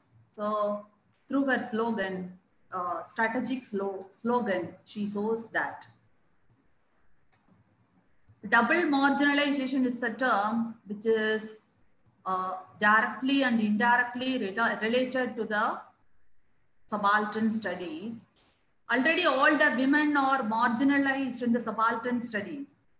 Being born as a woman, she has been already kept aloof in the society based on the race, caste, sex, nationality, and religion. All the women are going to be victimized and as marginalized. So double marginalization denotes that as a woman, already she is marginalized. Then with respect to race, caste, sex, nationality, and religion, they are going to be victimized and they are kept as marginalized. Alice Walker, she is the most popular subaltern feminist writer. All her fiction explores the cultural, national, linguistic backgrounds with a view to arriving at a transnational, transcultural subaltern feminist aesthetic. When the subaltern writers try to explore their own findings, their own experiences in the writing, automatically, as a feminist writer, she explores the cultural, national, linguistic background as well as the transnational, because migration, once they started migration and they settled down in other nations, so transnational, transcultural, they are already hybrid in their cultural practices. So transcultural, subaltern feminist aesthetics are brought out by her fiction, or brought out by her in all her fiction. Most of the women consequently suffer with oppression, denial, erasure, persecution from patriarchal dominance.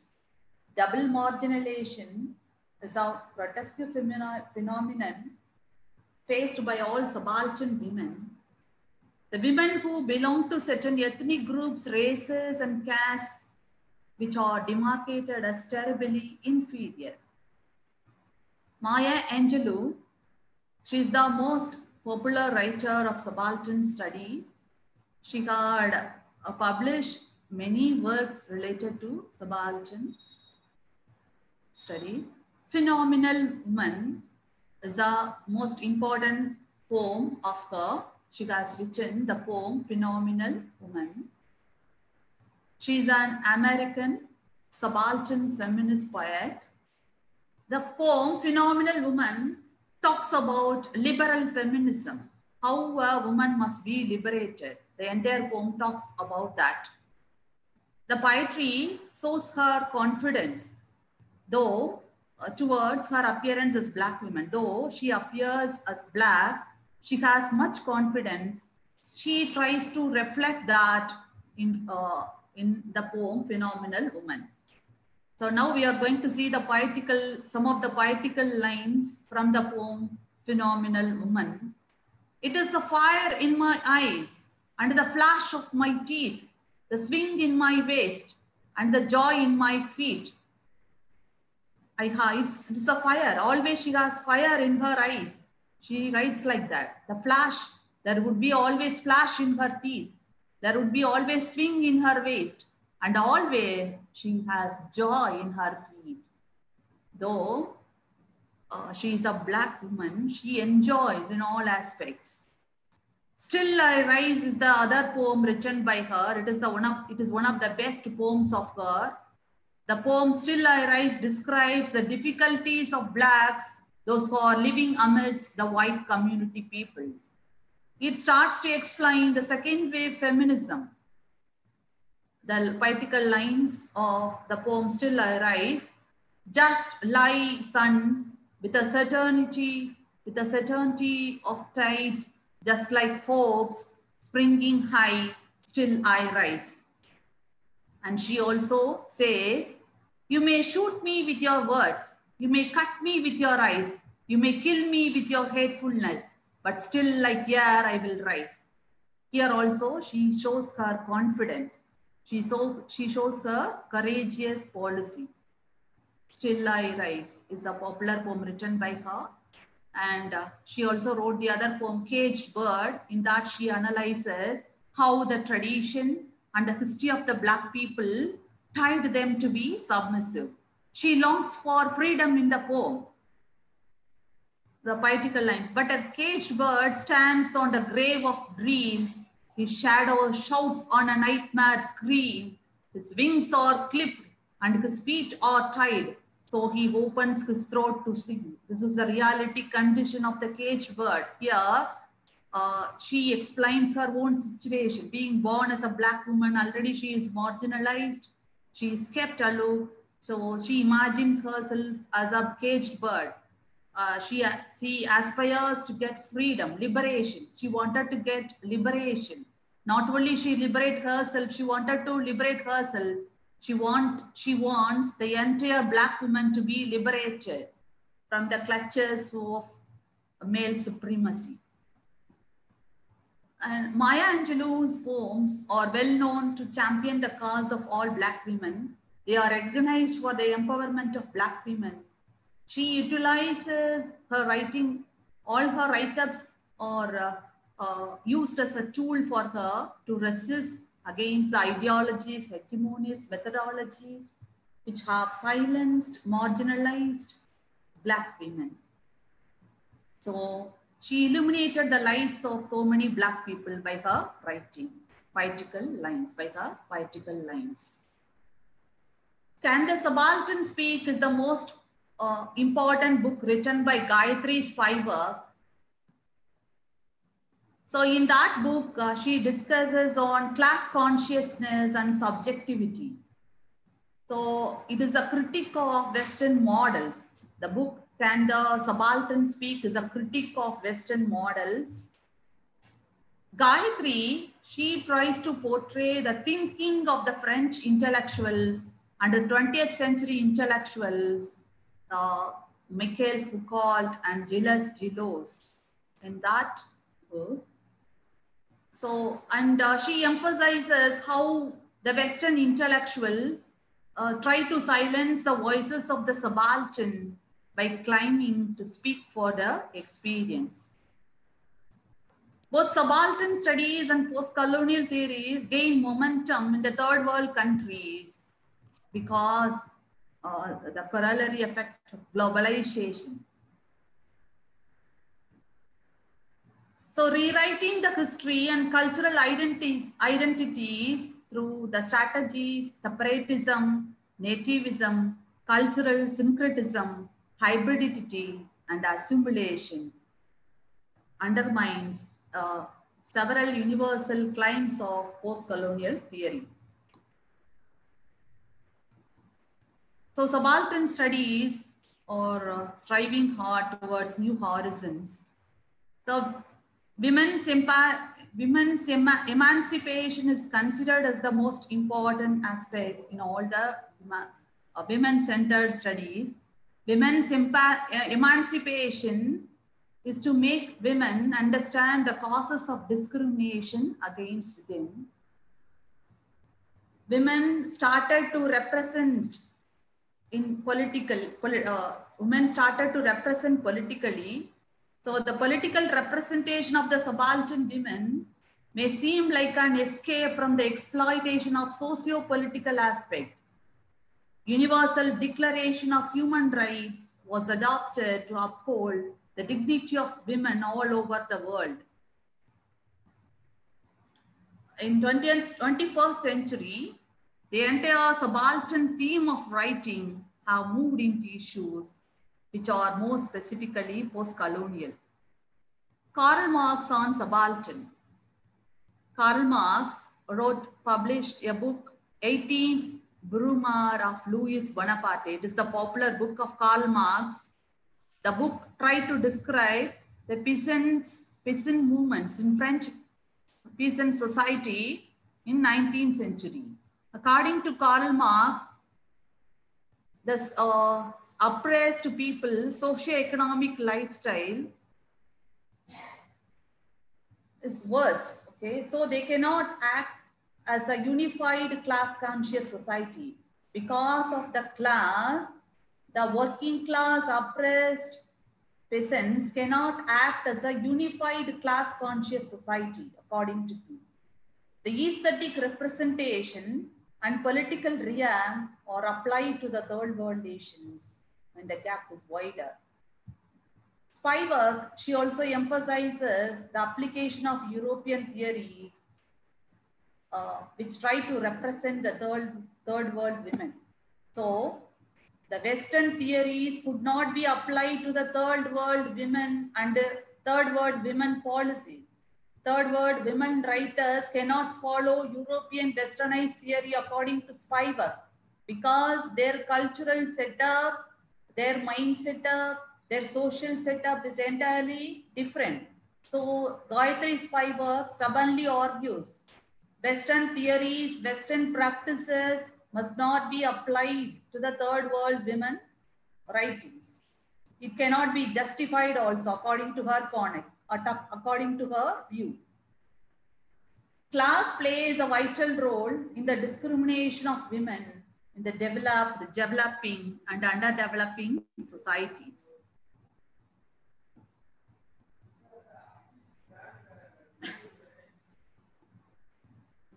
Spivak, she expands the original definition of the term subaltern, which is coined for the subaltern studies. And she mainly interpreted the ideas of the scholars like Ranajit Guha. Ranajit Guha, he's a great scholar. When he started to opine on subaltern studies, he started to give his expression only on middle and upper class women, not on lower class women. So Spivak, she criticizes the ideas of Ranajit Guha, and she raises her voice for the plight of women, which had been already excluded in the anti-colonial insurgency. Alice Walker, she's the most popular woman writer in subaltern studies. She is also an Afro-American writer.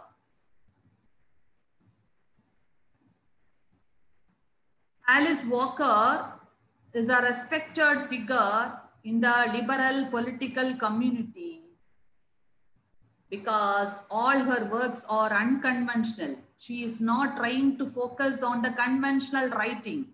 She is very particular in conventional methods, conventional way of practices, and she is focusing more on unconventional writing because she herself is not conventional. She directly says in all her writings. And her unpopular views as a matter of principle. And she's an open bisexual, and she is sympathetic towards all people of all sexualities, ethnicities, and races. Color Purple is the most popular work of Alice Walker. So the novel talks about the story of a young Black woman who's fighting her way through not only racist white culture, but also patriarchal Black culture. It is a story of a young Black woman who fights her way not only for racist white culture, but also she is dominated by racist white culture, but also she is very scary. She is very afraid of her own patriarchal Black culture. So the novel Color Purple is a feministic work of an abused and uneducated African woman's struggle for empowerment.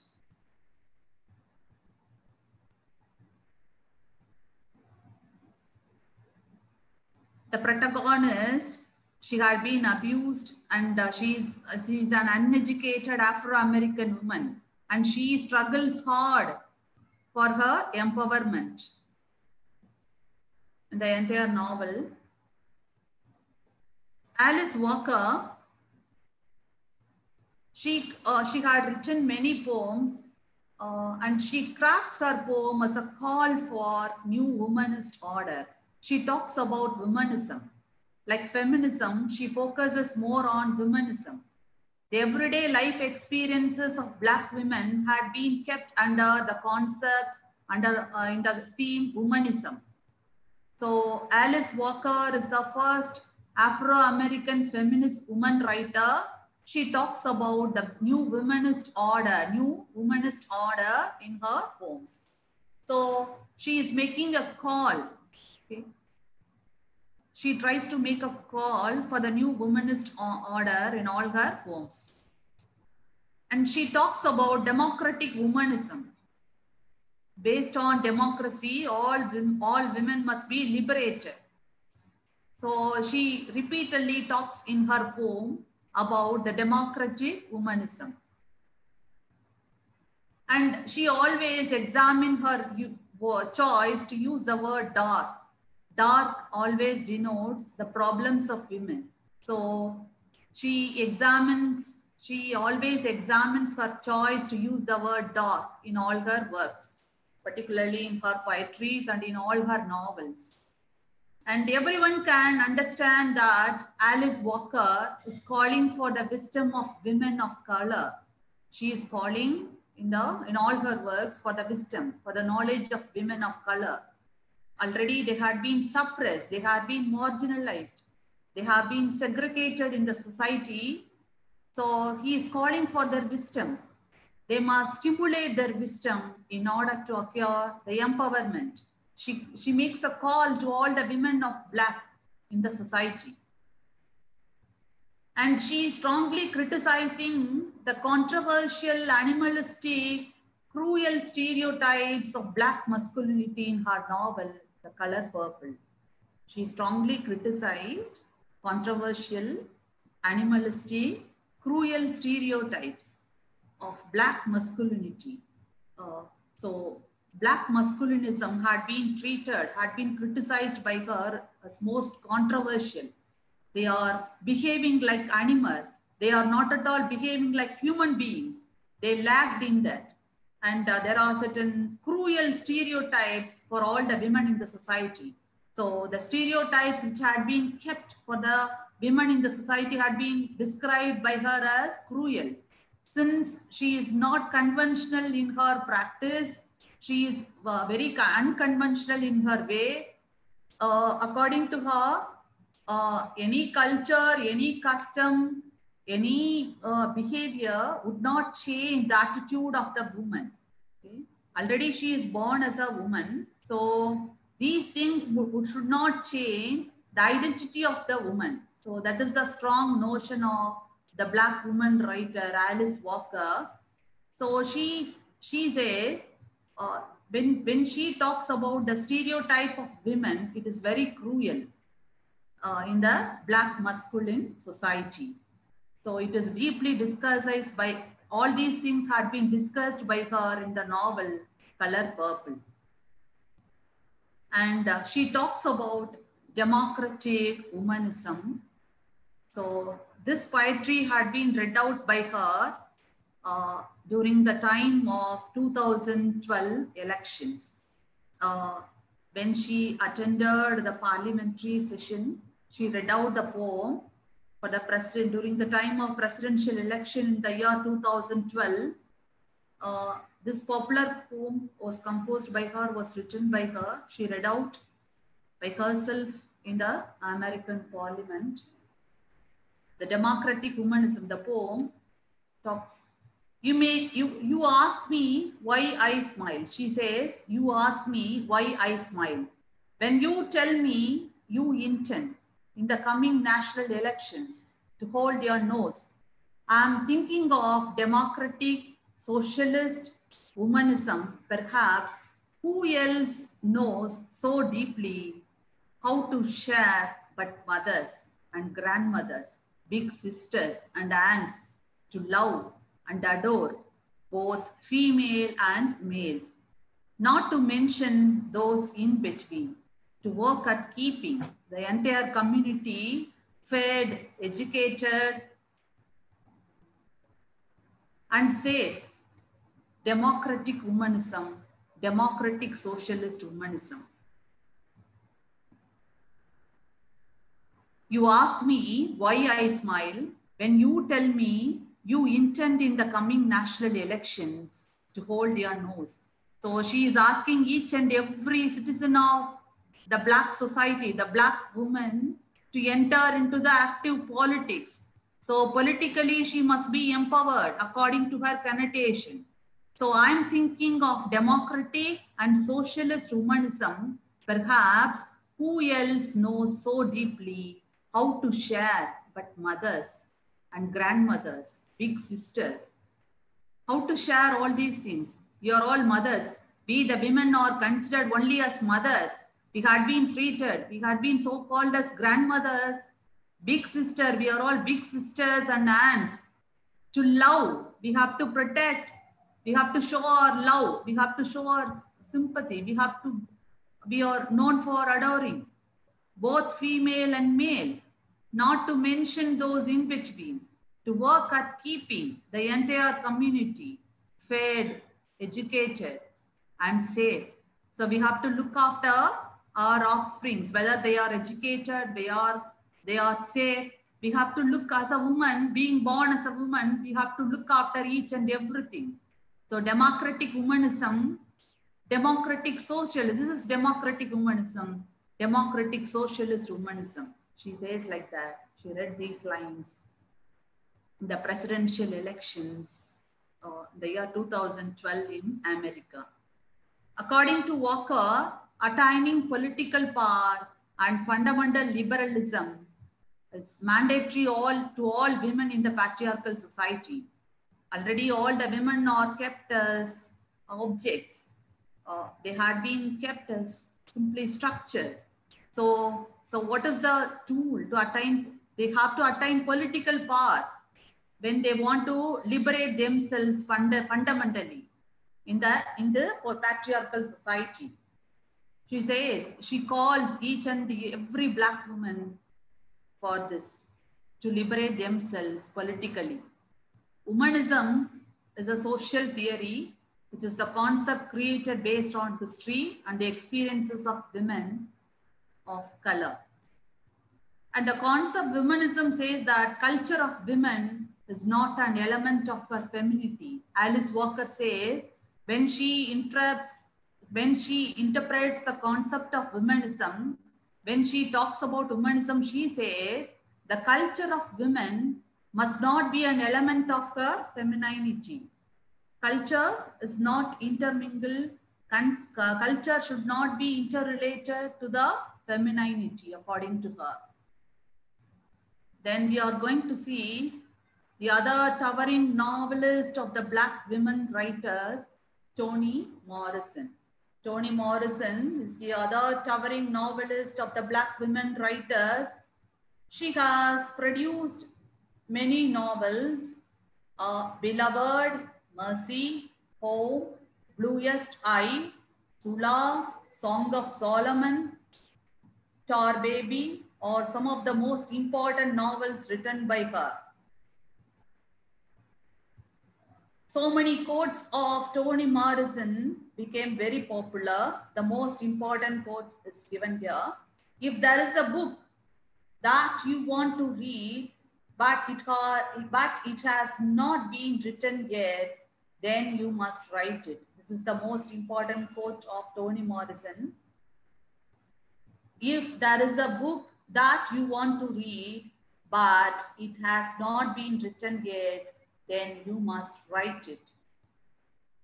If we want to write a book, if we want to read a book, if there is not a book like that, it must be written by us.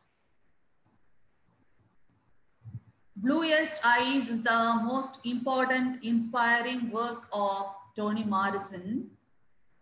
And she published her last book. Recently, she passed away. She published her last work in the year 2019. The name of the work was The Source of Self-Regard, Selected Essays, Speeches and Meditations. The Source of Self-Regard, Selected Essays, Speeches and Meditation. It is the last book written by Toni Morrison, which was published in the year 2019. It was one of the most inspiring works. Bluest Eyes, it is also one of the important work written by her. The novel Bluest Eyes traces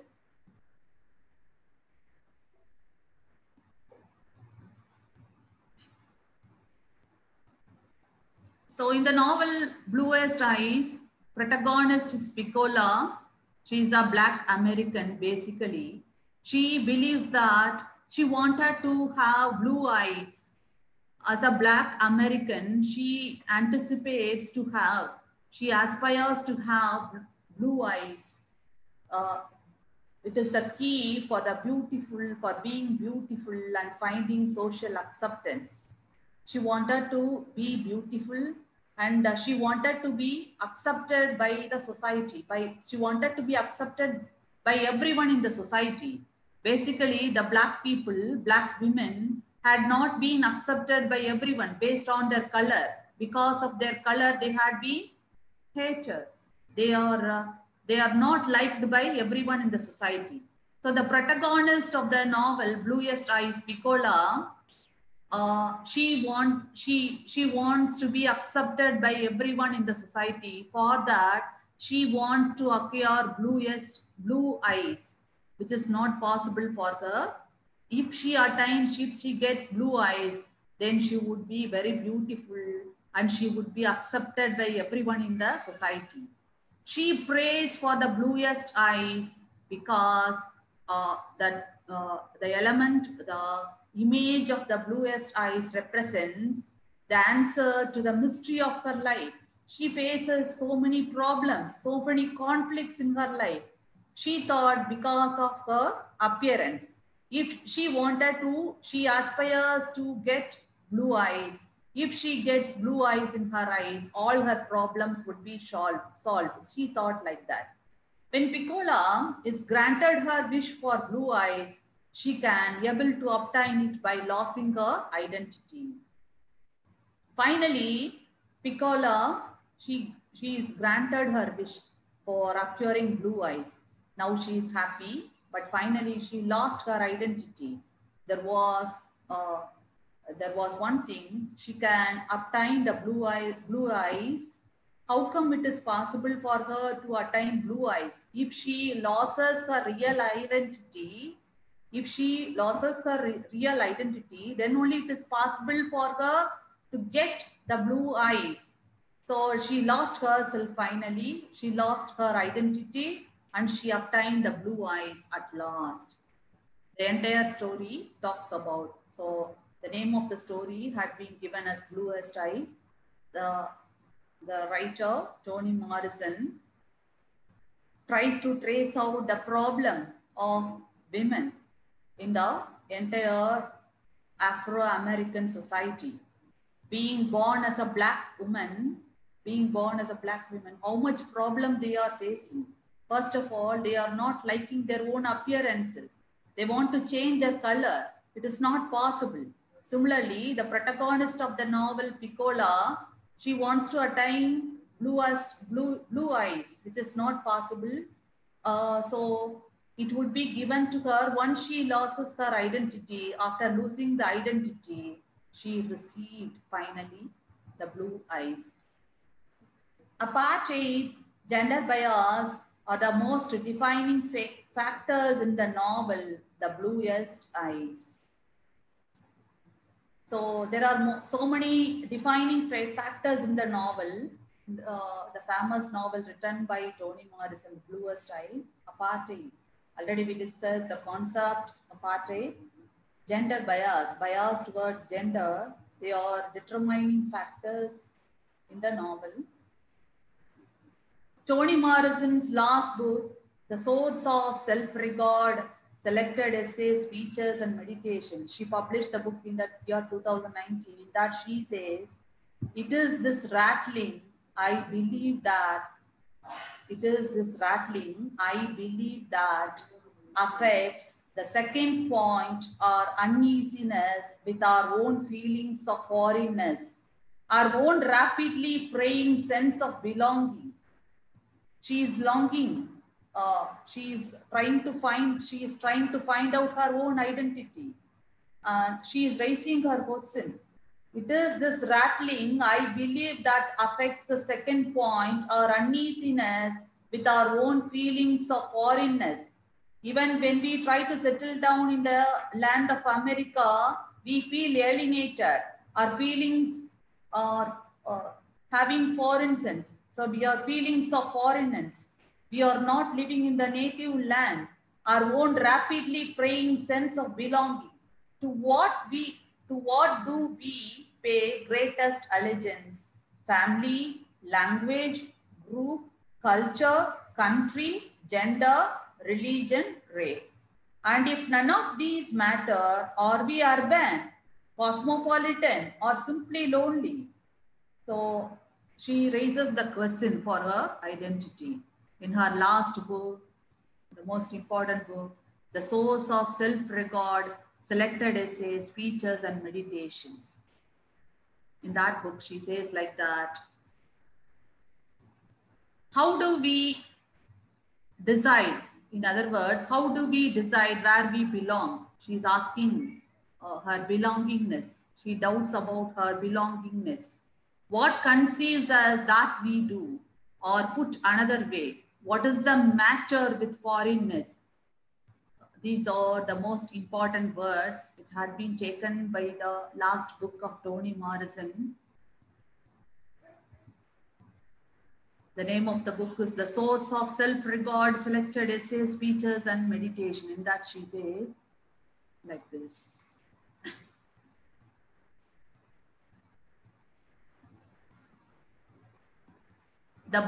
The popular book reveals the in-depth thinking and philosophical regard for the world that made it possible for Toni Morrison to create scintillating effect in all her literary works. And Toni Morrison, she was the first Black woman to receive the Nobel Prize in Literature. Being born as a Black woman writer, she received the Nobel Prize for Literature for her noteworthy writers.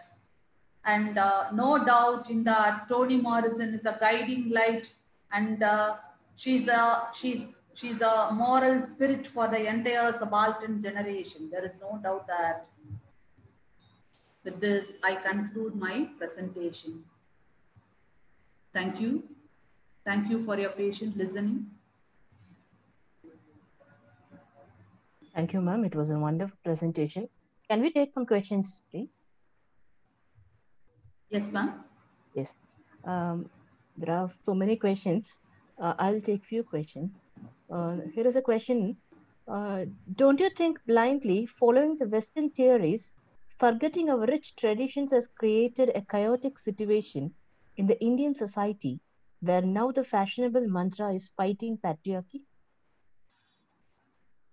Yes, obviously, we must select some of the Western theories. We must try to follow Western theories, though we try to give much more importance to the conventional method of writing, traditional, our own traditional methods of writing. According to so many scholars, mixing up of Western theories with our own traditional cultural setup, with our own traditional setup, with our own traditional way of writing is not the new one. So many Western, subaltern writers, they too followed, they too actually, when they entered into the new concept from colonization into post-colonization, they were, they aspires to get, they wanted to bring out, they wanted to change their entire nation. They wanted to change their nation to be empowered. In such condition, they are expecting to introduce, they are very much interested to follow the Western ideologies, Western theories, though they are giving much more preference to the traditional methods and traditional way of practices. Similarly, we can also do like that. Any other question, ma'am? Yes, yes. Can you comment on hybridity as a weapon of post-colonial women? Once again, ma'am. Can you comment on hybridity as a weapon of post-colonial women? Hybridity. Yes, hybridity, following hybridity culture is a weapon of post-colonial women. Very good question. Post-colonial women, when we try to analyze the aspect, the lifestyle of post-colonial women, she is not following her own traditional culture. Automatically, she tries to assimilate her own cultural way. Then she tries to behave in a different way. So automatically, the hybridity of cultural practice, hybridity culture, it became a weapon, it became a tool, it became a support for the post-colonial women. When we talk about the socio-political, cultural aspect of post-colonial women, they wanted to look different. They do not want to go back. They do not want to move back to their own tradition. They want to throw light more on Western policies, Western ideas. In such condition, bringing back the hybridity culture, that means hybridity in their own attitude, in the cultural assimilation, definitely the concept would pave way to the post-colonial women. It would act as a weapon to them. Though some of the post-colonial women, though they give much more preference to the new culture, new adopted, migrated culture, though they try to assimilate themselves with a new culture, they wanted to behave, they wanted to show their ethnocentrism. They wanted to be ethnocentric, giving much more preference to their own culture. So the ethnocentric culture of the women would be analyzed in a different angle. So definitely the concept hybridity in culture, hybrid way of culture would definitely act as a weapon for the post-colonial women. Yes, ma'am. There is another question. Novel El-Sadawi is definitely writing about the discrimination faced by the Egyptian women, but almost all her works only show women as victims, not as women who resisted. Keeping in mind, there are many other Egyptian writers who write about women who resist such discriminations in Egypt. So here is a question. Isn't Sadawi trying to write to satiate the interests of Western readers as such tales of discrimination grabs readership? Last line, ma'am. Can you repeat the last line? I'll just repeat the question again. Isn't Sadawi trying to satiate the interest of Western readers as such tales of discrimination grabs readership?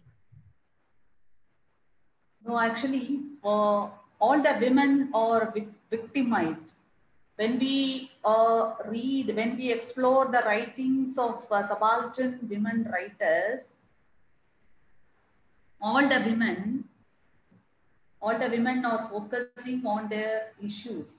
That means particularly women are victimized. They are facing more problems.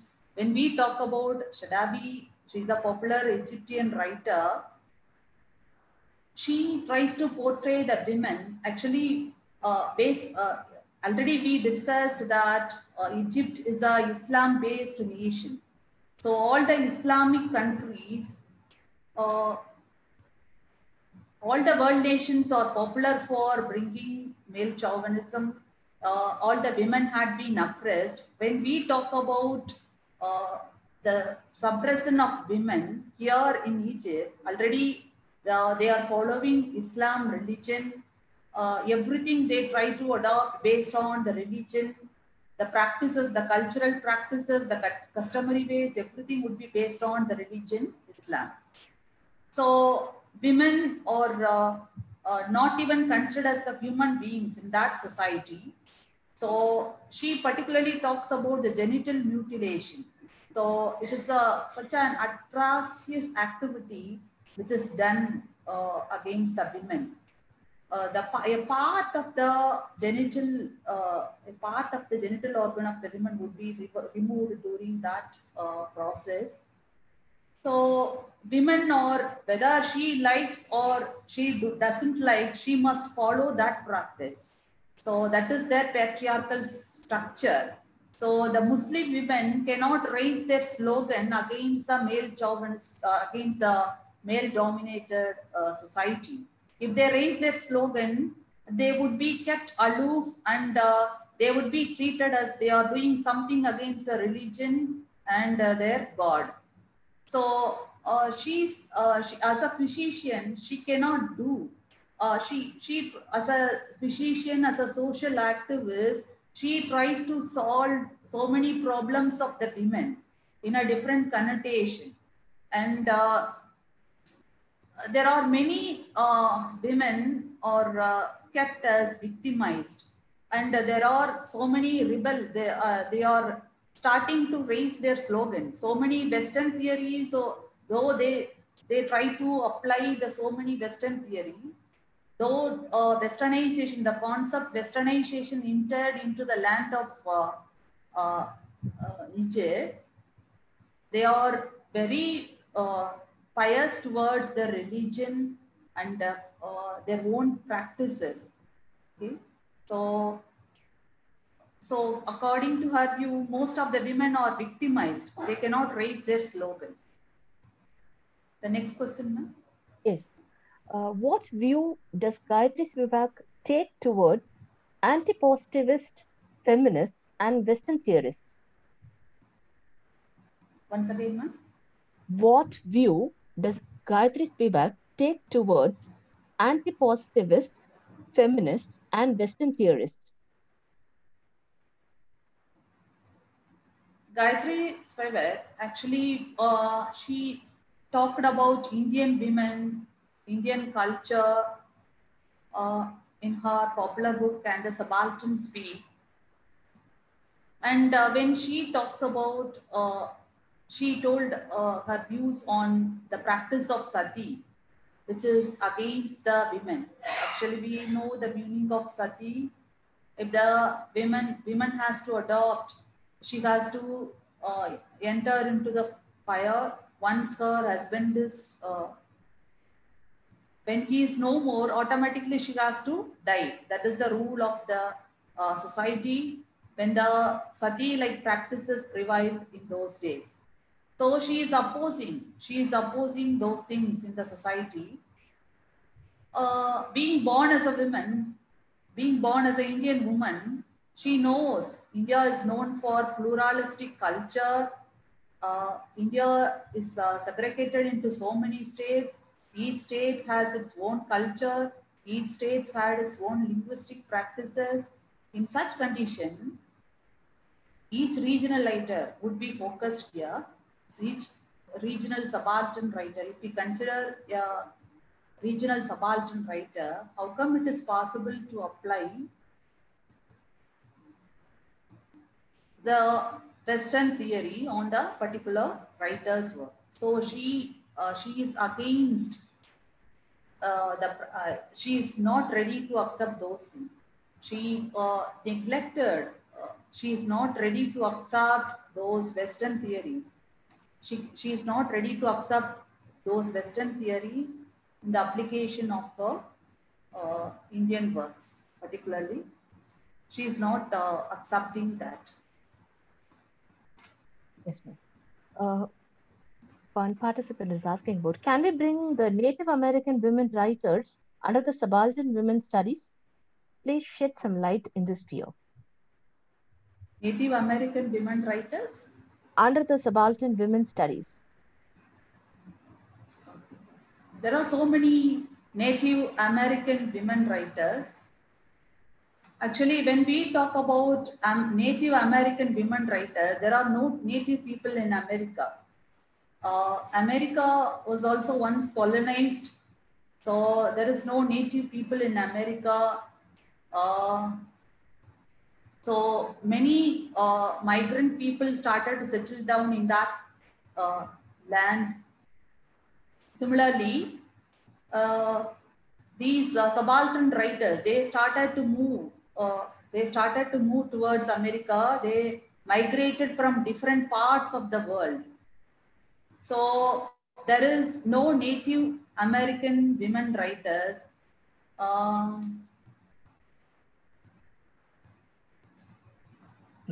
Shall I continue with the next question? Yes, ma'am. Yes, ma'am. Can you please explain the difference between Black feminism and Dalit feminism? Difference between Black feminism and Dalit feminism? And Dalit feminism. Okay. More or less, this is same, because Black feminism, already we discussed the ordeals of Black people, the Black women in the subaltern society. Similarly, the same kind of problem had been faced by the Dalit in the Indian society. So they are oppressed, they had been kept aloof in the society. There are so many popular writers in Dalit writing. Similarly, we discussed so many Black women writers. So double marginalization, already we discussed the concept double marginalization. Being born as a woman, already she had been discriminated. So based on her color, based on her race, she is going to be discriminated. This is nothing but double marginalization. There, Black feminist writers talk about, they raise their slogans for being born as a woman. They had been suppressed, they had been dominated by the white men. Based on their color, they had been segregated. So they are raising their voice for being born as a woman. When they have been oppressed by men, they are raising their voice. And based on their color, when they had been segregated, they are automatically opposing the white community. Similarly here, the Dalit women writers, there are so many Dalit women writers. Bama, her popular novel Karuppu, already she is a Dalit woman. Being born as a Dalit woman, how much problem? As a woman, basically she faces so many problems.